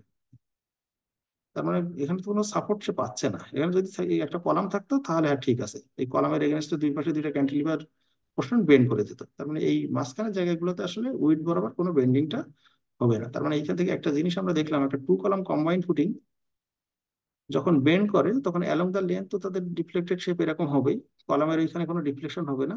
এটাকে রেখে তুমি যদি আপওয়ার্ড সয়েল প্রেসার দাও তাহলে এইভাবে ডিফ্লেক্টেড শেপটা হবে। আর উইথ বরাবর ডিফ্লেক্টেড শেপ যদি আঁকতে চাই, শুধু কলামের নিচেই তোমার ডিফ্লেক্টেড শেপটা আঁকা সম্ভব বা ডিফ্লেকশনটা হবে। কিন্তু এই দুই কলামের মাঝখানে যে জায়গাগুলো আছে এখানে আসলে উইথ বরাবর কোনো ডিফ্লেকশন হবে না। তার মানে এইখান থেকে যে জিনিসটা বোঝা যাচ্ছে যে রেইনফোর্সমেন্টটা কিভাবে দিতে হবে, তাহলে এইবার তুমি আমাকে বলো যে টেনশনটা কোথায় হচ্ছে। এখানে দেখা যাচ্ছে টেনশনটা এইখানে হচ্ছে, এটা এটা এটা টেনশন ক্র্যাকটা এইখানে হবে। আর কলামের নিচে দেখা যাচ্ছে এইখানে টেনশন ক্র্যাক হচ্ছে, এইখানে টেনশন ক্র্যাক হচ্ছে, এইখানে টেনশন ক্র্যাক হচ্ছে, এইখানে এইখানে। তার মানে এইখানে লেন্থ বরাবর অ্যালং দ্য লেন্থ রিইনফোর্সমেন্ট দিতে হবে হলো এইখানে। এটা হলো along the length longitudinal direction. এবার উইড বরাবর আসো না, উইড বরাবর যদি বলো তাহলে এটা টেনশন ক্র্যাকটা হচ্ছে হলো এইখানে, এইখানে, এইখানে। ঠিক একইভাবে ওই ফুটিং এর নিচে যদি আঁকতে হয় তাহলে ওই বটমে একটা ব্যান্ড এই করে দেখাই, এইভাবে এইভাবে যাচ্ছে। তাহলে এই রেইনফোর্সমেন্টটা উইড বরাবর তুমি যদি দিতে চাও তাহলে তোমাকে এইভাবে দিতে হবে। যেহেতু এটা সার্টেন একটা জোন জুড়ে পরে কলামের নিচে এটা হচ্ছে, তাহলে তুমি উইড বরাবর একটা সার্টেন জোন জুড়ে বটমে তুমি ডিরেকশনে রেইনফোর্সমেন্ট দাও। ঠিক একইভাবে এখানে তুমি বটমে রেইনফোর্সমেন্ট দেবে। তাহলে কম্বাইন্ড ফুটিং এর রেইনফোর্সমেন্ট অ্যালং দ্য লেন্থ কিভাবে দিতে হবে সেটা তুমি এই ফিগার, ডান পাশের ফিগার দেখে বুঝতে পারতেছো। আর উইড বরাবর কোন ভাবে দিতে হবে সেটা তুমি এই ফিগার দেখেই বুঝতে পারতেছো। ঠিক আছে, মাঝখানে যে ফাঁকা জায়গাটা ছিল যেখানে কোনো বেন্ডিং হচ্ছিল না, সেইখানে হয়তো রেইনফোর্সমেন্ট দিতে হবে শুধুমাত্র ইয়ে থেকে টেম্পারেচার সিঙ্কেজ। মাঝখানে জায়গাটা তো ফাঁকা রাখা যাবে না, ওই ফাঁকা জায়গাগুলোতে টেম্পারেচার সিঙ্কেজ রিইনফোর্সমেন্ট দিতে হবে। এই ছবিটাই আমি এখানে দেখানো হয়েছে, লং ডিরেকশন এইভাবে বাঁকে। আর সাইড ভিউ ইন থেকে দেখলে পরে শুধু কলামের নিচে এই ধরনের বেন্ডিংটা হয়, তাহলে সেইটা ইন করা এসে দেখানো হচ্ছে, মাঝখানের ফাঁকা জায়গায় কোনো বেন্ডিং নেই। তো এই জিনিসগুলো এখানে দেখানো হচ্ছে, জাস্ট ওই একই জিনিসপত্রগুলোই। এই দেখো যে ছবিটা আমি অ্যানোটেট করে একটু আগে তোমাদের দেখালাম, ওই একই টাইপের জিনিস এগুলো দেখানো হয়েছে। যে তুমি ডিপ্লেটেড শেপ দেখে দেখো যে কোথায় টেনশন ক্র্যাক হচ্ছে, তাহলে সেই বরাবর রেইনফোর্সমেন্ট গুলো দিলেই হবে। আর উইড বরাবর রেইনফোর্সমেন্ট গুলো তুমি দেখো যে বটমেই দিলাম ওই বরাবর, যেহেতু ওই বরাবর ডিপ্রেশনটা হচ্ছিল এই বরাবর, এই জাস্ট রেইনফোর্সমেন্ট গুলো এইভাবে দেখানো আছে। তো এইটা গেল। এটা যখন আমরা প্রবলেম করবো তখন আরো পরিষ্কার হবে জিনিসটা। তারপরে এবার আমরা দেখি যে শেষের দিকে চলে আসছে, খুব অল্প সময় ছেড়ে দিব, যেটা আসলে যে পাইল ক্যাপ। পাইল ক্যাপের ক্ষেত্রে যে জিনিসটা হয়, উপরে কিন্তু একটা কলাম কিন্তু আছে, এখানে এখানে কিন্তু একটা কলাম আছে, কলাম থেকে কিন্তু সেই কলামের লোড আসতেছে। তারপরে একটা দেখো, এটা কিন্তু একটা আইসোলেটেড কলাম ফুটিং এর মতো একটা জিনিস, একই জিনিস আইসোলেটেড কলাম ফুটিং। কিন্তু আইসোলেটেড কলাম ফুটিং এর ক্ষেত্রে এই কলাম ফুটিং এর নিচে ডিরেক্টলি সয়েলটা ছিল, আর এইখানে এই কলাম ফুটিংটার নিচে কিন্তু পাইল আছে। এই জন্য এই জিনিসটার নাম হয়ে গেছিল পাইল ক্যাপ। কিন্তু আসলে কিন্তু এটা একটা কলাম ফুটিং এর যে বেস স্ল্যাব যেটা যেরকম, এই পাইল ক্যাপটা কিন্তু জিনিস আসলে একই রকম। ঠিক আছে। আর ওই যে একটা কথা বলছিলাম যে উপর থেকে পাইলের উপরে যখন লোড আসবে, মানে কলাম থেকে যে লোড গুলো আসতেছে, সেটা পাইলটা দুই ভাবে ট্রান্সমিট করতে পারে। দুই ধরনের পাইল আছে আমাদের। স্কিন ফ্রিকশন, এই সাইডের দিকে সারফেস এরিয়াতে এরকম ফ্রিকশন ডেভেলপ করতে পারে। এখানে হয়তো যে ছবিগুলো দেখানো আছে এটা হলো তোমার থেকে এই স্কিন ফ্রিকশন পাইল, লেখা আছে স্কিন রেজিস্ট্যান্স। আবার অনেক পাইল আছে, বাম পাশে একটা ছবি আছে, এটার কোনো স্কিন ফ্রিকশন নাই। এটা হলো উপর থেকে তুমি যদি কোনো এক্সিয়াল লোড দাও, মানে কলাম থেকে যদি কোনো লোড দাও, এটা শুধুমাত্র ইন্ডে বা টিপে বিয়ারিং, ইন বিয়ারিং বলা হয় এটা, শুধুমাত্র ইন্ডে রিয়াকশন ডেভেলপের মাধ্যমে লোডটাকে রেজিস্ট করে। তো দুইটা কেস হইতে পারে, যে এরকম স্কিন ফ্রিকশন দিয়েও লোড রেজিস্ট করতে পারে বা ইন বিয়ারিং দিয়েও লোড রেজিস্ট করতে পারে। যাই হোক, আমাদের ওই জিনিসটা দেখার বিষয় না। আমরা এই ক্ষেত্রে যে জিনিসটা দেখতে যাচ্ছি সেটা হলো যে কয়টা পাইল লাগবে সেটা, আর পাইল গুলাকে কিভাবে বসাইতে হবে পাইল ক্যাপের নিচে। প্রথম হলো যে পাইল ক্যাপ সাইজটা কয়টা পাইল লাগবে সেটা আগে বের করা। তারপরে কত ডায়ামিটারের পাইল হবে সেটা আর এই ক্লাসে দেখানো হবে না, সেটা আসলে সয়েলের পার্ট, যে কত ডায়ামিটারের আর কত লেন্থের পাইল হবে আমরা হয়তো এই ক্ষেত্রে বলে দিব যে পাইলের ডায়ামিটার এত হবে। এবং সেই কয়টা পাইল লাগবে এবং সেই ডায়ামিটারের কত ডায়ামিটারের পাইল, সেটা পাইল ক্যাপের ভিতরে কিভাবে বসাইতে হবে, পাইল ক্যাপের সাইজটা কত হবে, আর পাইল ক্যাপের ভিতরে রেইনফোর্সমেন্টটা কিভাবে বের করবো, এটা আসলে দেখার উদ্দেশ্য। আর পাইলের ভিতরে কতটুকু রেইনফোর্সমেন্ট আছে এটা আমরা দেখবো, কিন্তু পাইলের ভিতরে রেইনফোর্সমেন্ট আসলে এই ক্লাসেও দেখানো হবে না, সিলেবাসের ভিতরে নাই। আসলে এখানে যে জিনিসটা দেখবো আমরা, যে নাম্বার অফ পাইল কয়টা লাগে, আর পাইল ক্যাপের ভিতরে কতটুকু রেইনফোর্সমেন্ট লাগে, আর পাইল ক্যাপের সাইজটা কত হয়, এটা এই জিনিসটা জাস্ট এইটার ভিতরে দেখার উদ্দেশ্য। তো এইখানে নতুন করে আসলে আর কিছু বলার নেই। আমি একটু আগেই বলছিলাম যে পাইল ক্যাপ আর ইন্ডিভিজুয়াল কলাম ফুটিং আসলে একই জিনিস। তার মানে পাইল ক্যাপের ক্ষেত্রে যেমনটা হচ্ছে, ইন্ডিভিজুয়াল কলাম ফুটিং এর ক্ষেত্রে ডান পাশে একটা ছবি আঁকা আছে, এটা হলো ইন্ডিভিজুয়াল কলাম ফুটিং এর ক্ষেত্রে। এই ক্ষেত্রে পাইল এই তোমার এই নিচের যে সয়েল যেটা আছে, সয়েল থেকেই কিন্তু আপওয়ার্ড প্রেশারটা আসতেছে। আর এই ক্ষেত্রে তুমি যদি পাইল ক্যাপের উপরে যদি কোনো লোড দাও, বাম পাশে ছবি আঁকা আছে দেখো তো, এখানে কিন্তু কোনো প্রেশার না, এখানে কিন্তু পাইল গুলা থেকেই কিন্তু কনসেন্ট্রেটেড লোড পাইল ক্যাপের ভিতরে আসতেছে। তাহলে ইন্ডিভিজুয়াল কলাম ফুটিং এর ক্ষেত্রে আসে হলো এরকম আপওয়ার্ড প্রেশার, আর এখানে যেটা আছে পাইল যে আছে যেহেতু, তাহলে পাইল থেকে আপওয়ার্ড কিছু রিয়াকশন এখানে আসবে। ঠিক আছে। এই দুইটার পার্থক্য হলো এইটা। এখানেও ঠিক আগের মতোই একই জিনিস, যে পাঞ্চিং শেয়ারটা D/2 ডিস্টেন্স দূরে ক্যালকুলেট করতে হবে। এখানে হয়তো কথাটা ভুল লেখা আছে, এখানে একটু ভুল লিখে ফেলছি, ডি হয়ে গেছে, এটা আসলে এটা হলে D/2 হবে। আর ফ্লেক্সারাল শেয়ারটা আমরা ডি ডিস্টেন্স দূরে ক্যালকুলেট করবো, এখানে D/2 লিখে ফেলছে, ভুল হয়ে গেছে আসলে। তার মানে একটু এই জায়গাটা ওইখানে যাবে, এই জায়গাটা এইখানে যাবে। এখানেও ঠিক একই ভাবে, যে পাঞ্চিং শেয়ার চেক করতে হবে কলামের চারপাশে D/2 ডিস্টেন্স দূরে, ফ্লেক্সারাল শেয়ার চেক করতে হবে কলামের ফেস থেকে ডি ডিস্টেন্স দূরে, আর বেন্ডিং মোমেন্টটা কলামের ফেসে চেক করতে হবে। এখানেও সেই আগের মতোই একই জিনিস। ঠিক আছে। একই একই জিনিসই এখানেও আছে। তো সেই জিনিসটার ছবিটা আবার এখানেও দেখানো আছে, যে D/2 ডিস্টেন্স দূরে পাঞ্চিং শেয়ারের সারফেস, তার কলামের ফেসে হলো তোমার ওই ফ্লেক্সারের মোমেন্টের জন্য যে সারফেসটা। আরো যদি ডি ডিস্টেন্স দূরে একটা সেকশন দেখাতাম, তাহলে সেটা হলো তোমার ওই যে ফ্লেক্সারাল শেয়ারের যে ফেলিওর সারফেসটা, সেটা দেখানো হইতো। এখানে লাস্ট যে কথাটা বলি, ক্লিয়ার কভার বলছিলাম আমরা কিন্তু সবসময় 3 ইঞ্চি। তুমি দেখো তো পাইল ক্যাপ যখন থাকে, ফুটিং এই যে পাইল ক্যাপের নিচে যখন পাইল থাকে, তখন দেখো তো এই ডিস্টেন্সটা কত হচ্ছে, আরো এডিশনাল কতটুকু ডিস্টেন্স লাগতেছে।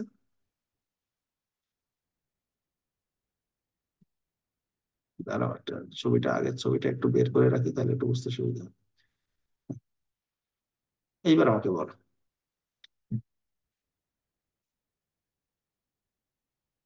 দেখো, পাইল পাইলের যে মাথাগুলো আছে, এই মাথাগুলো কিন্তু পাইল ক্যাপের ভিতরে সার্টেন একটা ডিস্টেন্স পর্যন্ত কিন্তু ইনসার্ট করা আছে। সেটা কত, এটা দেখো তো।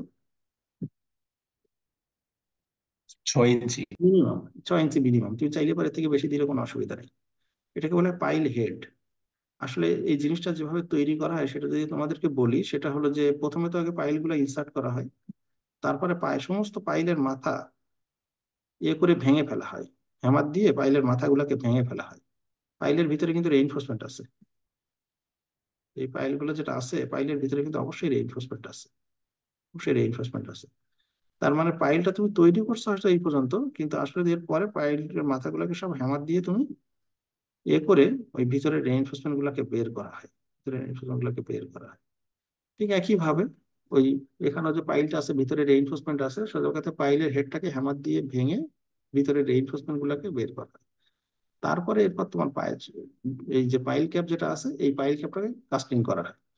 এটা করা হয় হলো একটাই কারণে, সেটা হলো যে এই যে ভিতরে যে রেইনফোর্সমেন্ট গুলো আছে এটা যাতে অবশ্যই পাইল ক্যাপের ভিতরে যাতে থাকে, আর এটা এইভাবে থাকে না, এটা আবার এইভাবে বেন্ড করে করেও দেয়, বেন্ড করে করেও দেয়, যাতে করে আসলে পাইল এবং পাইল ক্যাপটা দুইটাই যাতে আসলে একটু ইন্টিগ্রালি বিহেভ করে সেইভাবে আসলে।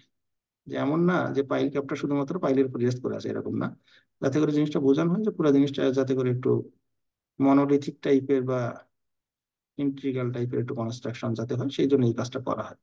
এই পাইল ক্যাপের মাথাগুলো সাধারণত 6 ইঞ্চির মতো তোমার করা হয়, এই সামনে থেকে নষ্ট করে তারপরে তোমার এটার উপর পাইল ক্যাপটা ঢালাই করা হয়। আর 3 ইঞ্চি বলছিলাম যে ওই যে ক্লিয়ার কাভার, কিন্তু এইখানে আসলে ওই সেন্সে যদি তুমি আমাকে বলো যে ওই পাইল ক্যাপের মাথা থেকে ফুটিং এর মেন রেইনফোর্সমেন্ট, এই পাইল ক্যাপের রেইনফোর্সমেন্টের ভিতরে গ্যাপটা 3 ইঞ্চি রাখলাম।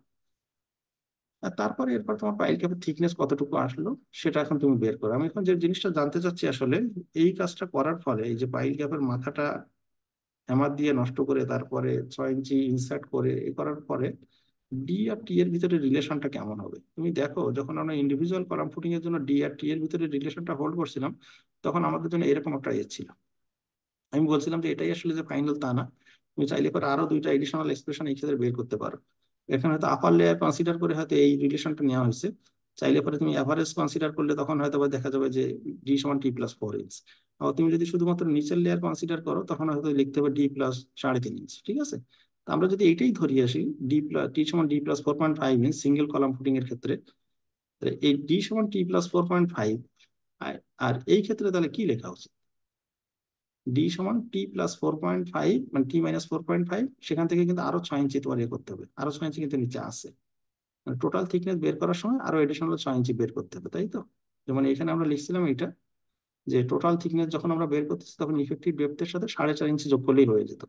আর এখন এই ক্ষেত্রে টি এর সাথে 4.5 ইঞ্চির সাথেও আরো 6 ইঞ্চি যোগ করে দিতে হবে, কারণ নিচে এই যে 6 ইঞ্চি তুমি ভেঙে ফেলছো ওটা তো পাইল ক্যাপের ভিতরে চলে আসছে, মানে এই এই পাইল ক্যাপের ভিতরে চলে আসছে।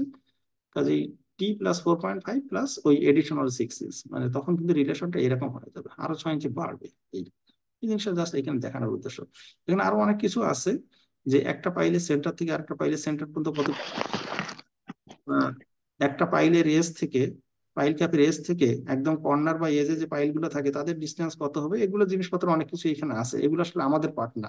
ঠিক আছে, আমাদের এইখানে পার্টটা হলো যে পাইল ক্যাপের সাইজটা বের করা, পাইলের এই পাইল ক্যাপের ভিতরে রেইনফোর্সমেন্টটা বের করা, আর পাইল ক্যাপের লেআউটটাকে ঠিক করে দেওয়া।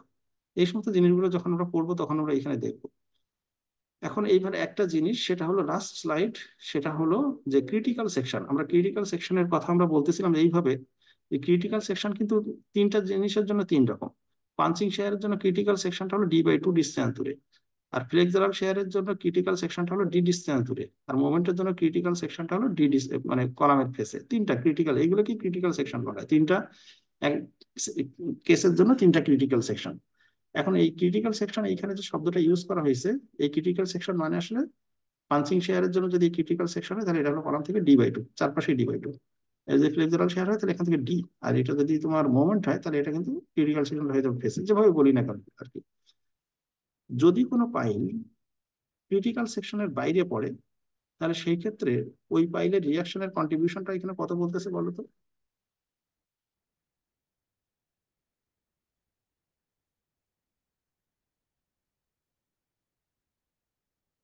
এইখানে কলামের উপরে লোড আছে, এক্সিয়াল লোড আছে, কলাম থেকে লোড আসতেছে। কলাম থেকে যখনই লোড দেওয়া হবে তখনই পাইলে কিন্তু এরকম রিয়াকশন ডেভেলপ করবে, আপওয়ার্ড একটা রিয়াকশন ডেভেলপ করবে এরকম। আমি যেটা এখানে বলতেছি, যদি কোনো পাইল, এটা একটা পাইল এটা একটা পাইল, আরো হয়তো এখানে থাকতে পারতো, যদি কোনো পাইল এই ক্রিটিক্যাল সেকশনের বাইরে পড়ে যায় তাহলে সেই ক্ষেত্রে তার কন্ট্রিবিউশন, রিয়াকশনের কন্ট্রিবিউশনটা হলো 100%।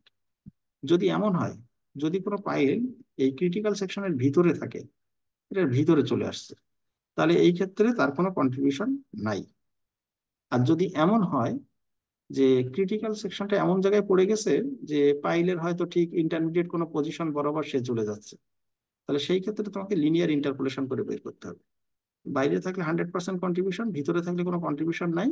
আর এইরকম ইন্টারমিডিয়েট কোনো পজিশন দিয়ে যদি ক্রিটিক্যাল সেকশন যায়, তাহলে সেই ক্ষেত্রে বলতেছি ইন্টারপোলেশন করে বের করো যে যতটুকু এই পাইলের যতটুকু পোর্শন বাইরে আছে ততটুকু পোর্শন জাস্ট লিনিয়ার ইন্টারপোলেশন করে বের করা, যে ভিতরে থাকলে 0, বাইরে থাকলে 100%, এবার মাঝামাঝি থাকলে পরে জাস্ট লিনিয়ার ইন্টারপোলেশন করে বের করা। কিভাবে বের করতে হয় সেটা তুমি চাইলে পরে এই ছবিটা দেখলেই বুঝতে পারবা। এই যে এটা ভিতরে থাকলে কোনো কন্ট্রিবিউশন নাই, জিরো, এই লাইনটা জিরো, বাইরে থাকলে কন্ট্রিবিউশন হলো 100%। আর তোমার ক্রিটিক্যাল সেকশনটা পাইলে যে জায়গায় থাকলে জাস্ট লিনিয়ার ইন্টারপোলেশন করে কত পার্সেন্টেজ হয় সেটা তুমি চাইলে পরে এখানে বের করে দিতে পারো। এটা যখন আমরা প্রবলেম করবো তখন আমরা প্রত্যেকটা কেসই আমরা দেখবো। আমাদের এখানে যে হ্যান্ডআউটটা আছে এখানে যত ধরনের প্রবলেম আছে এখানে সবই করা আছে। এখানে স্কোয়ার ফুটিং বলো, রেক্টাঙ্গুলার ফুটিং বলো বা ওয়াল ফুটিং বলো, সবই করা আছে। পাইল ক্যাপ যেটা আছে সেটাও করা আছে এখানে। আমাদের সিলেবাসের ভিতরে ম্যাথ ফাউন্ডেশন নাই বলে আমরা আসলে ম্যাথ ফাউন্ডেশন আমরা পড়ি নাই। এখানে তুমি দেখবা চাইলে পরে, এখানে গেলে পরে শেষের দিকে পরে পাইলের প্রবলেম গুলো সবই করা আছে। আর যে ক্রিটিক্যাল সেকশনের কথাগুলো বললাম এখানে তখন মার্ক করা আছে। এই ক্রিটিক্যাল সেকশনটা লাল কালার দিয়ে মার্ক করছি আমরা। আর বলছিলাম বাইরে থাকলে 100% কন্ট্রিবিউশন, ফুল বাইরে যেগুলো আছে সেগুলো 100%। আর যদি ভিতরে থাকে তাহলে আর কন্ট্রিবিউশন নাই। তাহলে আর মাঝামাঝি জায়গায় পড়লে পরে আমরা এই শ্যাডেড এরিয়া দিয়ে বোঝানোর চেষ্টা করছি যে আসলে কন্ট্রিবিউশনটা তার জন্য কতটুকু। ঠিক আছে, এটা যখন আমরা প্রবলেম করবো তখন আমরা দেখবো আসলে। ঠিক আছে, এখন জাস্ট এমনি আজকের ক্লাসে শুধু থিওরি গুলো বলে বলে দিলাম। পরের ক্লাসে, নেক্সট ক্লাসে যখন দেখা হবে তখন জাস্ট যে থিওরি গুলো সকাল থেকে আজ পর্যন্ত ডিসক্রাইব করা হলো just সেইগুলো দিয়েই প্রবলেম গুলো আমরা ক্লাসে আস্তে আস্তে দেখবো। তাহলে ঠিক আছে, তাহলে আজকে তাহলে এ পর্যন্তই থাকলো।